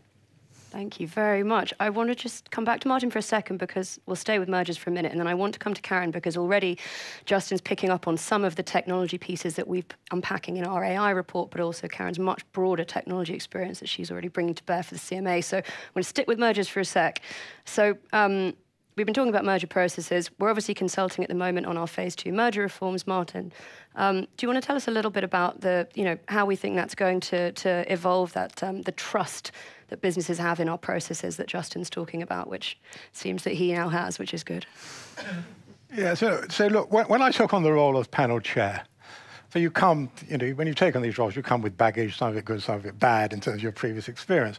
And in my case, I'd kind of done quite a lot of work before the CMA and the Competition Commission before that. And my view was that although the system of independent decision-making that we have, and we previously had, was very good, and it gives rise to good decisions, there was perhaps a perception gap that the people on the front line, who are the senior business leaders in relation to the parties who have mergers that we're considering or involved in markets we're looking at, and the CMA group of decision makers, they meet very much on structured, formal occasions.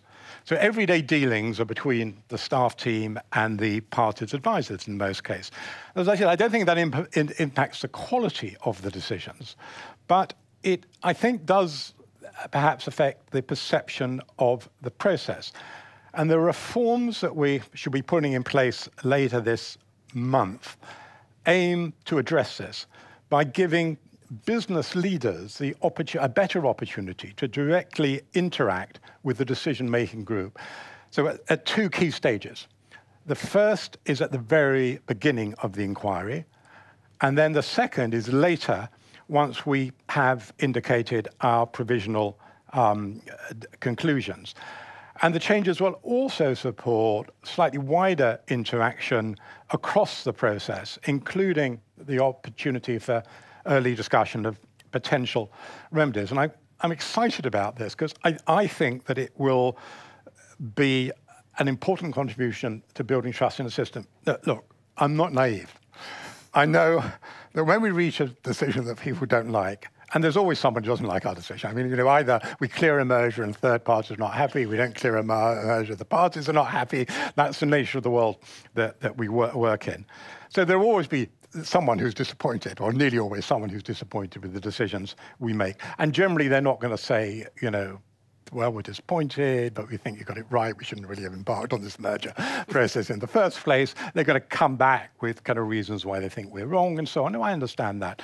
But I think that if we can do something through those improvements in the process to build and develop further trust in the system, that is a positive across the board. So I think that is what we're kind of seeking to do. Thank you. And I want to come to Karen now. So Karen and my roles are both first roles for the CMA. So they're new roles that have been created. My acronym is easier than your acronym. But do you want to explain a little bit about what being CDTIO means? I know there's various aspects to your role. So you're leading the CMA through one of our most important transformation programs, which is digital, of course, but you're also at the really, really cutting edge end of looking at technologies like AI, not just how they're impacting competition in the market, but how we also can potentially use them in our work. Do you want to kind of unpack a little bit of that for us? Yeah, let me do that. So I joined the CMA back in September, and in what I like to think of as already a very exciting role, I came in to head up something called our data unit. It's an acronym, and I'll touch on that in a moment and tell you just a little bit more about that. And then just this month, actually, we've taken the step to integrate all of our capability around data, technology, and analytics under one new executive directorate, and I'm delighted to be heading up that directorate. It's obviously thrilling for me personally, but of course it's not about individuals. I think actually the fact of the creation of this role existing, is a real credit to the foresight and the vision of the CMA. And why is that? Well, I think we heard very loudly and clearly in the previous panel, and we'll all know from our different vantage points that, of course, technology really is shaping the economy and all areas of our lives, frankly, in new and interesting ways. It is creating potential already benefits, but potentially going forward enormous benefits for all of us as individuals in every aspect of our lives, but also of course, some risks and considerations on the downside as well. Our mandate is competition and consumer protection, part of an ecosystem, but a really important role to be playing, and we need to do that as well as we possibly can. So lots needs to go into that, and we've heard about new powers, and we've heard about lots of things here that are really important. Where is my focus at in a role like this at this moment in time?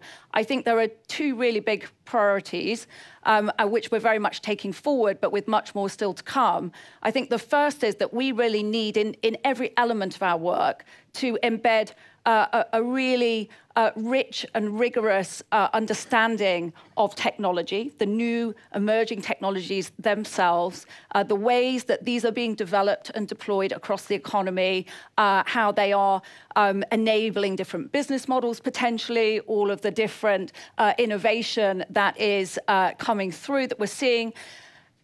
We need to be, it's all very exciting, we need to be then unpacking the implications of all of that. So what actually are the shifts in the economics? How are consumers ultimately affected? What are the ramifications for competition? And then we need to be bringing that insight and intelligence into, as I say, every element of the work, from the upfront horizon scanning, the thought leadership. Sarah spoke about the wider role we play in the ecosystem, as did Marcus. So important because it is an ecosystem effort ultimately. But we need to bring it into all of our casework, all of our projects, all of our studies, right through into shaping remedies and interventions, if that's on the table, that are really evidence-based, really will be effective, will really make sure that for people, businesses, and the economy, the benefits of all of this technology are maximised, but also that they are felt broadly and widely and fairly. So that's the first priority. And then happily, the second priority, of course, all of this innovation, all of the same technologies, vast amounts of data, new forms of data, things that 5, 10 years ago people never really thought of as the data, all of that can be harnessed by ourselves as an agency to enhance our own productivity. Sarah spoke about the importance of productivity for the economy overall, and of course, our own productivity is vitally important.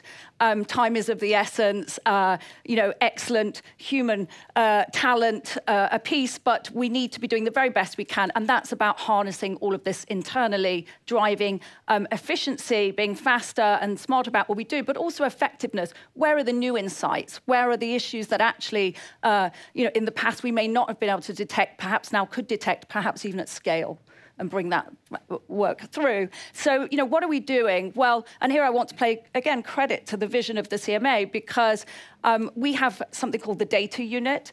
It was established now around 5 years ago by Andrea, and Stefan was the first head of this unit. It has been doing vital work for a number of years now. It started out with a focus on data science and data engineering, but branched out into other areas where we need skill and capability. Today, and also I should say, it's still growing. It's grown a lot under Sarah's leadership, with a bit more to come. We've been adding new capabilities. So we have behavioral science. We heard about the consumer voice and the importance of that lens. So we're bringing that through, and of course, in lots of ways, but including through dedicated, rigorous scientific capacity on the behavioral side. We have technologists who can really kick the tires on algorithmic systems and tell you exactly how it's working, and assess the credibility of different claims about systems and bring that through into all of our work. We have digital forensics teams, e-discovery teams. We've got a covert internet lab. We can actually go on that consumer journey, do all of that, and capture the entire trail forensically, bring that through into our work. I'll pause there. Feel free to bring me back, and I'll tell you a little bit more about the impact. I mean, what I love about this is, if anyone has actually read Azeem's book or listened to his Exponential podcast, which I'm now plugging for him, but he talks in very concerned terms about what he calls the exponential gap between how regulators are capable of responding to technology changes and the way they impact society, and how fast those changes come. And everything that Karen is talking about, I think, for me, is plugging that gap, right? It is speeding up how we are able to respond, the sophistication and the rapidity of that response. So, I'm a big fan of your work.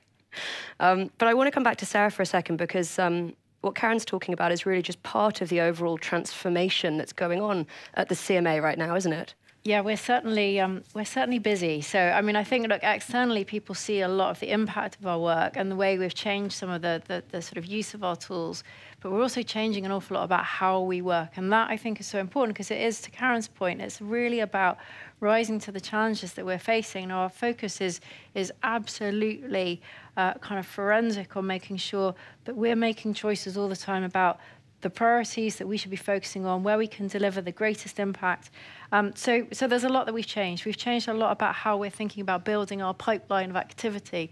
Now, I think in days gone by, we were sort of quite incremental in the way that we would do that. So what's the next consumer enforcement case we should take? What's the next market study we should do? We're not doing that now. We're stopping and we're looking. We're really kind of channeling our strategy and priorities. What are the issues that we see out there that really matter? Where are the problems? Where should we be active? How can we tackle that? Through which tool? Is it formal investigation? Is it informal? How can we move as quickly as possible while still being robust and rigorous? Making sure that we're not just looking at the past. You know, we've talked a lot this morning about our work in relation to AI foundation models. Electric vehicle charging is another good example. We've got a really, really important role at this pivotal moment to help to shape how these markets are changing and evolving, as well as fixing some of those issues of the past. I want to say a word about our people. As we talked about technology, the CMA, I think, is just a unique organisation, and I am so privileged to have the opportunity to lead the CMA. And the only reason that we can do the fantastic work that we deliver for people and businesses and the UK economy, the only reason that we can do that is through the fantastic contributions of every single person that works and has worked at the CMA. I got an interesting fact. 2,900 people have worked at the CMA over the last 10 years.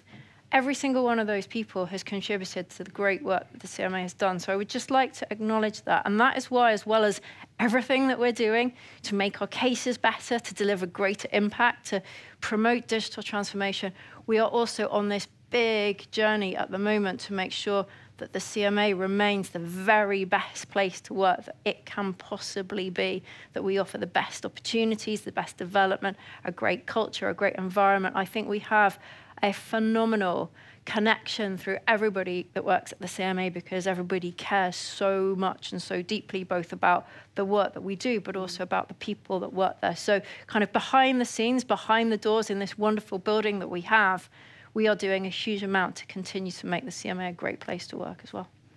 Second that. I think, one of the changes that by the way, anyone who wants to come and work at the CMA. Yes, exactly. This is also a massive recruitment drive. Hashtag CMA at 10. But one of the changes that I know you and Marcus made very consciously, which you can tell by my role I'm a big fan of, is this decision to be ever more actively and openly engaging with our stakeholders and communicating what we're doing and why we're doing it. And I think, events like this, and certainly the diversity of voices that we heard on the panel this morning, is an amazing testament to exactly as you said in your speech. We are not in an ivory tower. We are absolutely listening and learning every time that we have one of these interactions and every time we do one of these events. So we're incredibly grateful also to everyone in the room, because you are part of that community and that conversation that we want to have. So I think I'll come back now. I know there are other things the panelists want to touch on, but I want to also give everyone an opportunity just to think about some of the big issues that were raised on that first panel. So, we heard about labour markets. We heard about net zero and the CMA's role there. We heard about the concept of power and how society feels about that. Well, what the role of a competition authority is there. We obviously heard about AI, and it's something, Karen, you might want to come back to as well, also in Marcus's speech. So just any sort of reflections and responses that anyone would like to give to any of that. I know, Martin, you and I were having a good chat in the break, weren't we? Yeah. I said earlier that we apply an established set of legal and economic principles. Established, but of course, adapt and learning over time. But the fact that one is applying established principles doesn't mean that you operate in a vacuum in terms of the context in which those principles have to be applied. When the world changes, you either recognize that and change with it, or you become irrelevant. Yes. And that's true for businesses, it's true for organizations like ours.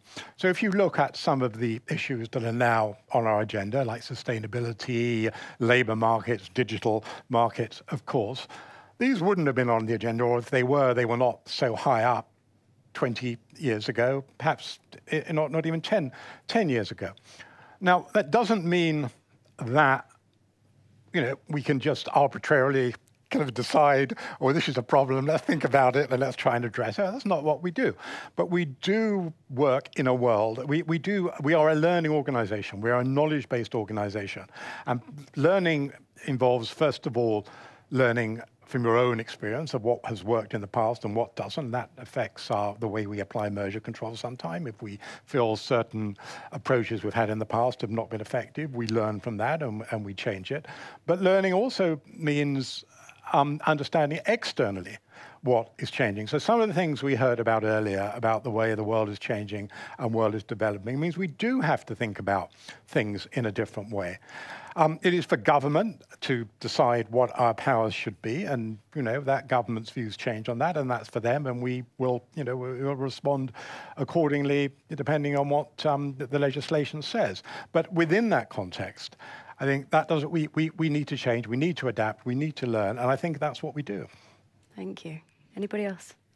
I mean, I'm happy to cue off the learning, challenge there. I think and huge opportunity. So. The kind of capability that I describe, which is obviously, it's about adding lenses and skill sets as a strong complement to everything Sarah, describes as well, which is actually a building full of incredibly talented people, economists, lawyers, people with policy backgrounds, all kinds of other important skill sets. And so you add in some lenses here and some capabilities. And I think the investment there is starting to pay back, or has been paying back in many ways, and will pay back much more going forward with some of the challenges and opportunities we're talking about. We, when you look at our portfolio, when you look at some of the cases we're working on, increasingly complex. And we need to be unpacking these sort of cutting-edge type considerations and doing that all live at pace. And so we've got a capability here to work with enormous data sets, turn on a dime and do that almost immediately and get insight and learn about the real world through the lens of some of that data and bring it into the lifeblood of the organization. We can scrutinize, algorithms showing up increasingly. And this isn't about digital in the digital sector. This is the entire economy showing up in pricing, showing up in marketing, showing up in chatbots across the entire economy. We need to understand that. We need to understand the systems behind the scenes there, open the black boxes or have a capacity and capability to do that, and then figure out what difference that really makes to real people in the real world, or competition and power and the strength of that. And then we need to be turning on a dime, bringing all of that into decision-making as well as enhancing understanding across the ecosystem. We have an important role to play there. We've touched on that. We need to be providing proactive, programmatic sort of thought leadership on important issues, online choice architecture, dark patterns across the economy. Can we understand them? Could we detect them? Could we potentially do that at scale? Can we send the right messages back into the economy and the actors in the economy about, about some of the risks and considerations and the opportunities there, frankly, as well? Artificial intelligence, we've touched on, important topic among other important topics. But yes, it's a general purpose technology we're talking about. Expect that to be showing up across the economy. We have been in this space for some time now as the CMA. Back in 2021, we published a paper that was quite broad-based and comprehensive on algorithmic harms, spanning from algorithmic collusion over here through to what difference it might make in terms of online choice architecture and so on and so forth, and we're unpacking a load of these issues. And then we've continued that work, and we've got technology horizon scanning as part of your wider horizon scanning program, and that's why we partner so closely, among many reasons. And we can then get ahead of things like foundation models. A couple of years ago, that pops up on our radar as an area to give a bit more focus. That led to recently, back in September, our first publication. Last week, more analysis and insight from this group, a contribution into the ecosystem to enhance understanding, but of course we're using it ourselves internally, and with more to come on that front as well. So I think these are some of the ways in which we're learning and growing, but it's also about action and evidence-based decision-making today as well. And I think I think that's what this is about. Thank you. Jessica, maybe just say a quick word about about the labour markets piece, because I think that's a really good example of how we have moved as an organisation. And again, a big shout out, I think, for the work of the microeconomics unit. I don't think we would have done a piece of work like that a couple of years ago, and I don't think we would have quite known what to do with it, if I'm honest, because you look at that and you think, well, what does that mean for the CMA? And it's partly for us to take learnings from that. So when we're looking at the relationship between market power and wages, we can play that right back into our cartels cases. I'm looking for Juliet, there she is, and the cases that we've got around sort of wage fixing and making sure that we're not seeing anti-competitive conduct in that space. But I think we're also much more comfortable now as an organisation contributing to the broader debate, using our immense capability for analysis, but then to play that back into the broader ecosystem to say, look, we're seeing these trends. We're seeing these trends about regional patterns and labour market concentration and impact on wages. We're seeing these patterns around collective bargaining. We're seeing these patterns around non-competes. They're not all issues that are for us to address. And that goes back to the discussion in the panel this morning. And I think we've kind of matured as an organisation to be able to say we can contribute to this broader debate. It doesn't mean that we can solve everything, but we've got a really important role to play here. And I think that is only going to increase in the coming years. I think there is a kind of danger in most issues, big issues in the modern world, are complex. No one policy can solve them. No one organisation can solve them. But there's a real danger of saying, well, this is all too hard, and therefore, we won't make our contribution, because even our contribution won't solve the problem. And if everyone says that, nothing happens. And I think, we have to recognise our limitations. Of course, we can't solve the problem of environmental sustainability on our own. Of course, we can't solve some of the issues relating to productivity and investment and innovation in the UK economy. We can't solve all of those problems ourselves, but we can contribute towards dealing with those problems. And if we didn't play our part, we would be abrogating the responsibility we've been given. And I think it's critically important that the CMA remembers, and I think this is a great platform for it, and some of the messages that we've heard this morning, it is about, taking all of these very quite intellectual, approaches and analysis into the real lives of consumers, right? So ClearScore, we have 2 million people who've given us open banking permissions.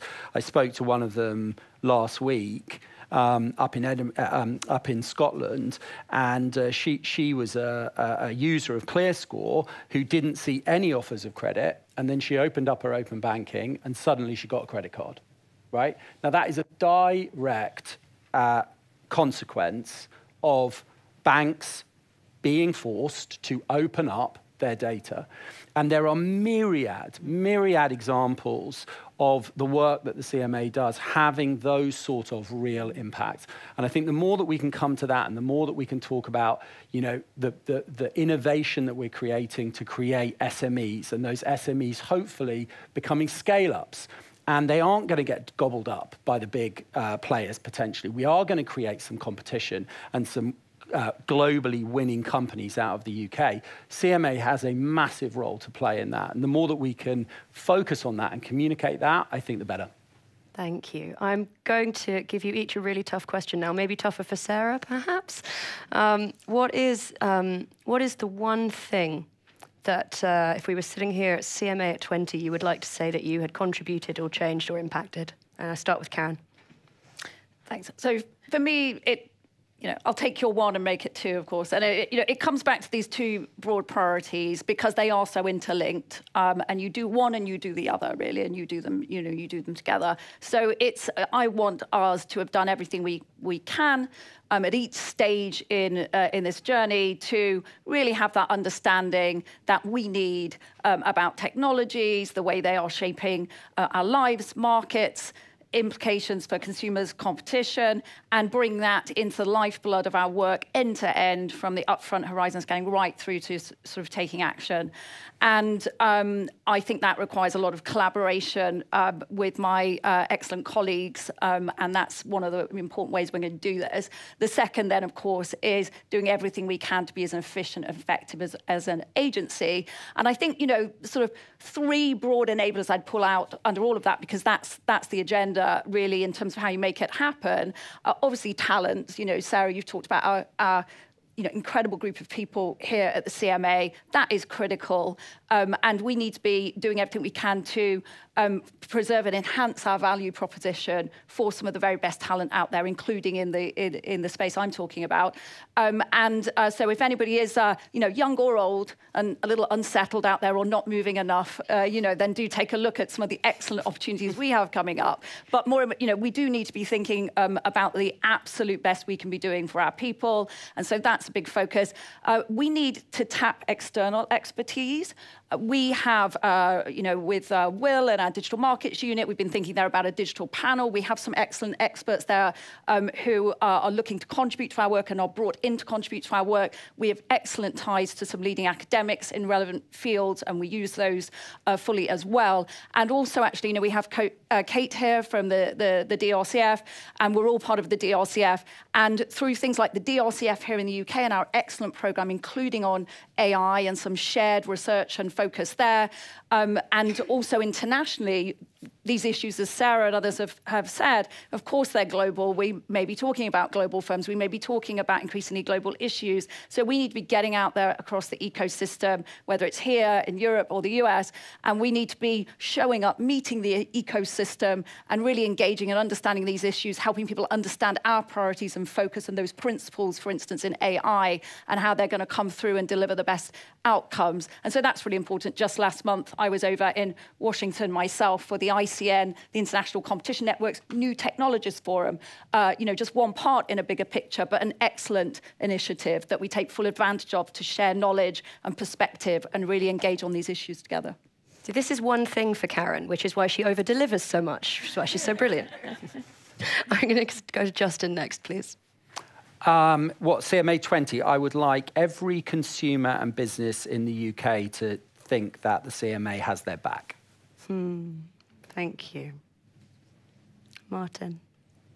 Well, I think that the independent panel's work of bringing together established legal and economic thinking on the one hand, and the judgments of people from real world backgrounds in business, consumer advocacy, the professions, and other areas on the other, has helped to deliver, when considering mergers and markets, a UK economy that is innovative, productive, and where market power is, where power in markets is properly distributed and exercised.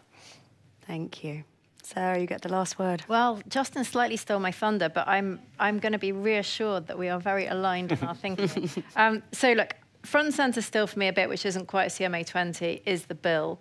And I think I would like to think that whoever's in my role in 10 years' time is able to look back and say, actually, the CMA has delivered on the new powers that we've got, both in relation to digital markets and in relation to consumer protection. And that has made a real demonstrable difference to the experience of every consumer and business in the UK. And to kind of build on Justin's point, I would really like it to be the case that every consumer and business in the UK can kind of tangibly identify, this is one thing that the CMA has done for me.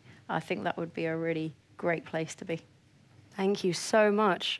We've got just over 10 minutes for questions. Gosh, we've stunned everyone. Hello. Hi there. Lady at the back, please. Thank you. Hello, I'm Kirsten Edwards-Warren. I'm an economist. I'm also a consumer. First of all, thank you. It's really promising sitting here listening to how thoughtful and rigorous you are being about thinking about the impact of competition policy on consumers and businesses. One thing I've been thinking about, as you've all been talking, was the OFT used to do a really nice study of where it would go out and survey the private sector and try to understand the deterrence effect of competition policy. And I can see you nodding, so you've obviously been thinking about it. But I've always wondered why the CMA hasn't done that, because I think it's probably the bigger impact of what you do. And when, Sarah, you're talking about, well, we've looked at these mergers and we've prohibited these mergers, I think those old studies used to find that for every ClearScore Experian, sorry to open up old wounds, there'd be 6 deals that were left on the boardroom table. And so my question really is, how have you been thinking about that? And from the nodding, I think you have. No, that's a great question. I'll let Jessica answer. Yeah, so we've been thinking about this both from within my directorate in terms of strategy, but also working with the microeconomics unit and some of our brilliant economists, because, you know, our methodology for how we calculate and demonstrate our impact should evolve. It should get better and better, but it has to also be as absolutely robust as possible. And so when we talk about direct financial impact, and everybody can see our impact assessment, which is published every year, is a, you know, you can go and look at that document and look at the methodology, and that's the figure that Sarah talks about when she says that over the last 3-year cycle, for every £1 that the CMA has used on operating costs, £26 have been delivered back. That is a direct financial figure that we give, right? What you're talking about, I think, and which Sarah referred to in her speech, the deterrent impact, is likely to be on the methodology you're talking about, which was done for the OFT, which we've revisited recently, multiples higher again. But of course, it's much harder to calculate. You know, you will never be able to be as robust and precise about that. But what you can do, and what we're talking about doing, is potentially going out and doing the surveys, redoing that research, looking at some updated methodology to see if we can get to a better sense of that. Because I do think it's very important, despite being a counterfactual. And actually, the way that we think about doing communications even around compliance and enforcement, you know, with the new bill coming in, we know that getting out there and actually explaining what's going to change so that businesses understand and can get their house in order, so that we see things getting better for consumers on day one in some areas, and then of course filtering through as we start to bring cases. Now, all of that will be amplified if we can go out and send that deterrent message. So we're also thinking about it from that perspective. Over there. Thank you, Jessica. My name's Greg Clark. I chair the Science and Technology Select Committee of the House of Commons. A question for Martin. Martin, you reflected quite rightly that you operate under the framework that Parliament gives you, the statutory framework, and that includes the panel system that you chair. There's a lot of fresh eyes in our system, including panels and actually the CAT as well. How do you manage to make sure that independence, those fresh eyes, are consistent with a predictable strategic vision for the institution? So there are a number of factors there. The first is that although the panels include people who have different backgrounds, non-competition policy backgrounds, we are advised by an excellent team of lawyers, economists, and others who are able to advise us on the kind of legal and economic kind of framework, the broader framework on which we're taking decisions. That's the first point. The second point is that when appointing people to the panel, one of the things we take into account, one of the criteria, is despite the fact they have different backgrounds, is their ability to learn quickly about the framework that they have to apply, the legal context. And we have a series of panel seminars, normally every about 6 weeks, where, amongst other things, we are learning, we will analyze a completed inquiry, what went right, what went wrong, what were the principles that were applied, consistency with other cases. We will have training and support from lawyers, from economists and others as to the way that the system works. Of course, there is also the right of challenge to from our decisions to the CAT, and the CAT, through the judicial review process, lays down guidelines which we then, on particular cases, which we then study and we learn from and we apply going forward. So I think through all of that, we get the best of both worlds. We do have, sorry, there's one other point, which is that the board lays down guidelines which we have to consider. And those guidelines we consider in every case, and they, of course, provide another level of consistency across the board. So I think through all of that, we get the benefit of predictability and consistency on the one hand, But also, in all of these cases, these are all hard cases. Cases come to phase 2 because they're hard. And there is always an element of judgment. This is the law, this is the economics, this is the framework in which we have to make that decision. But you've got to weigh up within that judgment. So within that broad kind of framework of learning and structure, we then use the skills of and the background of the independent panel members to make those judgments on the margins. Thank you. Lady over here. Hello, Sarah Long from Euclid Law. Thank you very much for a really fantastic morning. It's really great as sort of a stakeholder to be able to see some of the inner workings of the CMA, so that's very good. I just wanted to come back to Sarah, a couple of comments you made around the sort of CMA, the accusation of CMA overreach on a global scale. Now, the foundation, the AI report looking at foundation models is fantastic. I mean, it's really, really good. But does this sort of mean that the CMA is effectively going to kind of a first mover advantage in terms of AI enforcement? Because you've done, I think, a lot of work here, which is beyond what other competition authorities have done. But we're talking about global models, we're talking about global markets, and we're talking about the same companies. So a bit like with Google Privacy Sandbox, there is an opportunity for the CMA to sort of say, well, look, actually, we're going to try and put it, obviously our focus is UK consumers, it's UK business, that's all we're focused on. But actually, it's not going, the outcome is not going to be just for UK consumers and UK companies.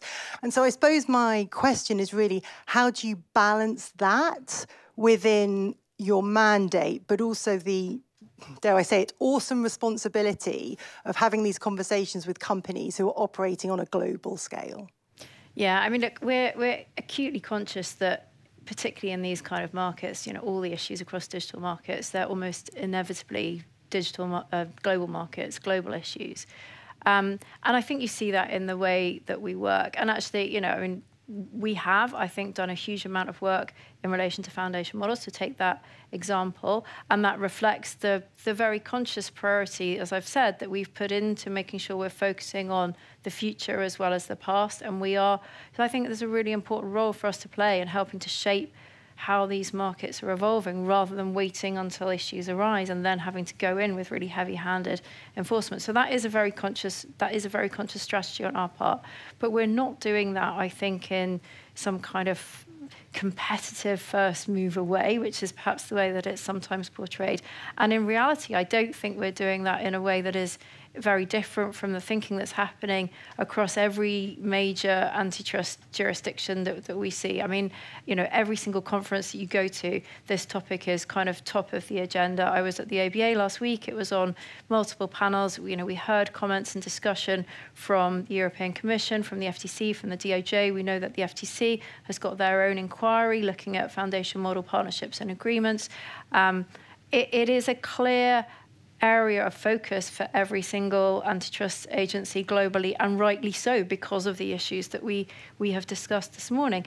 Yes, the CMA, I think, is a really important contributor to that thinking. And of course, as I said earlier, you know, we learn from agencies, one from the other. There are some cases where the CMA is evolving its thinking. Google Privacy Sandbox is a great example of that. There are many other cases where we see the European Commission, the FTC, the DOJ taking things forward. You know, we've obviously got major litigation happening involving the major digital players in the US. We're seeing the groundbreaking developments that are happening in the EU with the Digital Markets Act. So I think that you're seeing these frontiers kind of constantly moving across all of the jurisdictions, and we're playing a very important part in that, but I don't think it's any greater or any less than the other major jurisdictions. Thank you. Okay. If we've got no more questions, we are almost bang on time. Look at that. I just want to close by saying that I've been at CMA for 8 months now, which seems both like a second and a lifetime, especially in a week like this. But you know, the thing that I love and what I hoped I would find when I got here was an organisation that had real energy behind it and was really evolving and adapting and in touch with the world around it and what it needed to be and what it needed to become to meet the challenges and seize the opportunities. And that is absolutely what I've found. I think it's true when we say in our annual plan we are listening and learning and adapting more than we ever have. And I'm very proud to be a part of that. And I love the team that I'm working with to do that. And events like today are just brilliant to share all of that with our stakeholders and partners. So if we can thank the panel in the usual way. Can I just say a quick word of thanks? There's been a huge number of people who've been involved on the CMA side in arranging and organising this, and I'm not going to attempt to shout out to everybody who's been involved, but you all know the part that you have played, and thank you very, very much. Can I just give a particular shout out to two people, one of whom is Jessica, who has absolutely worked her socks off to pull this event together. So huge, huge thanks to Jessica. The other person is Paul, who is just an absolute superstar. Paul, this couldn't have happened without you. So I just want to say a huge round of applause and thanks to both of you.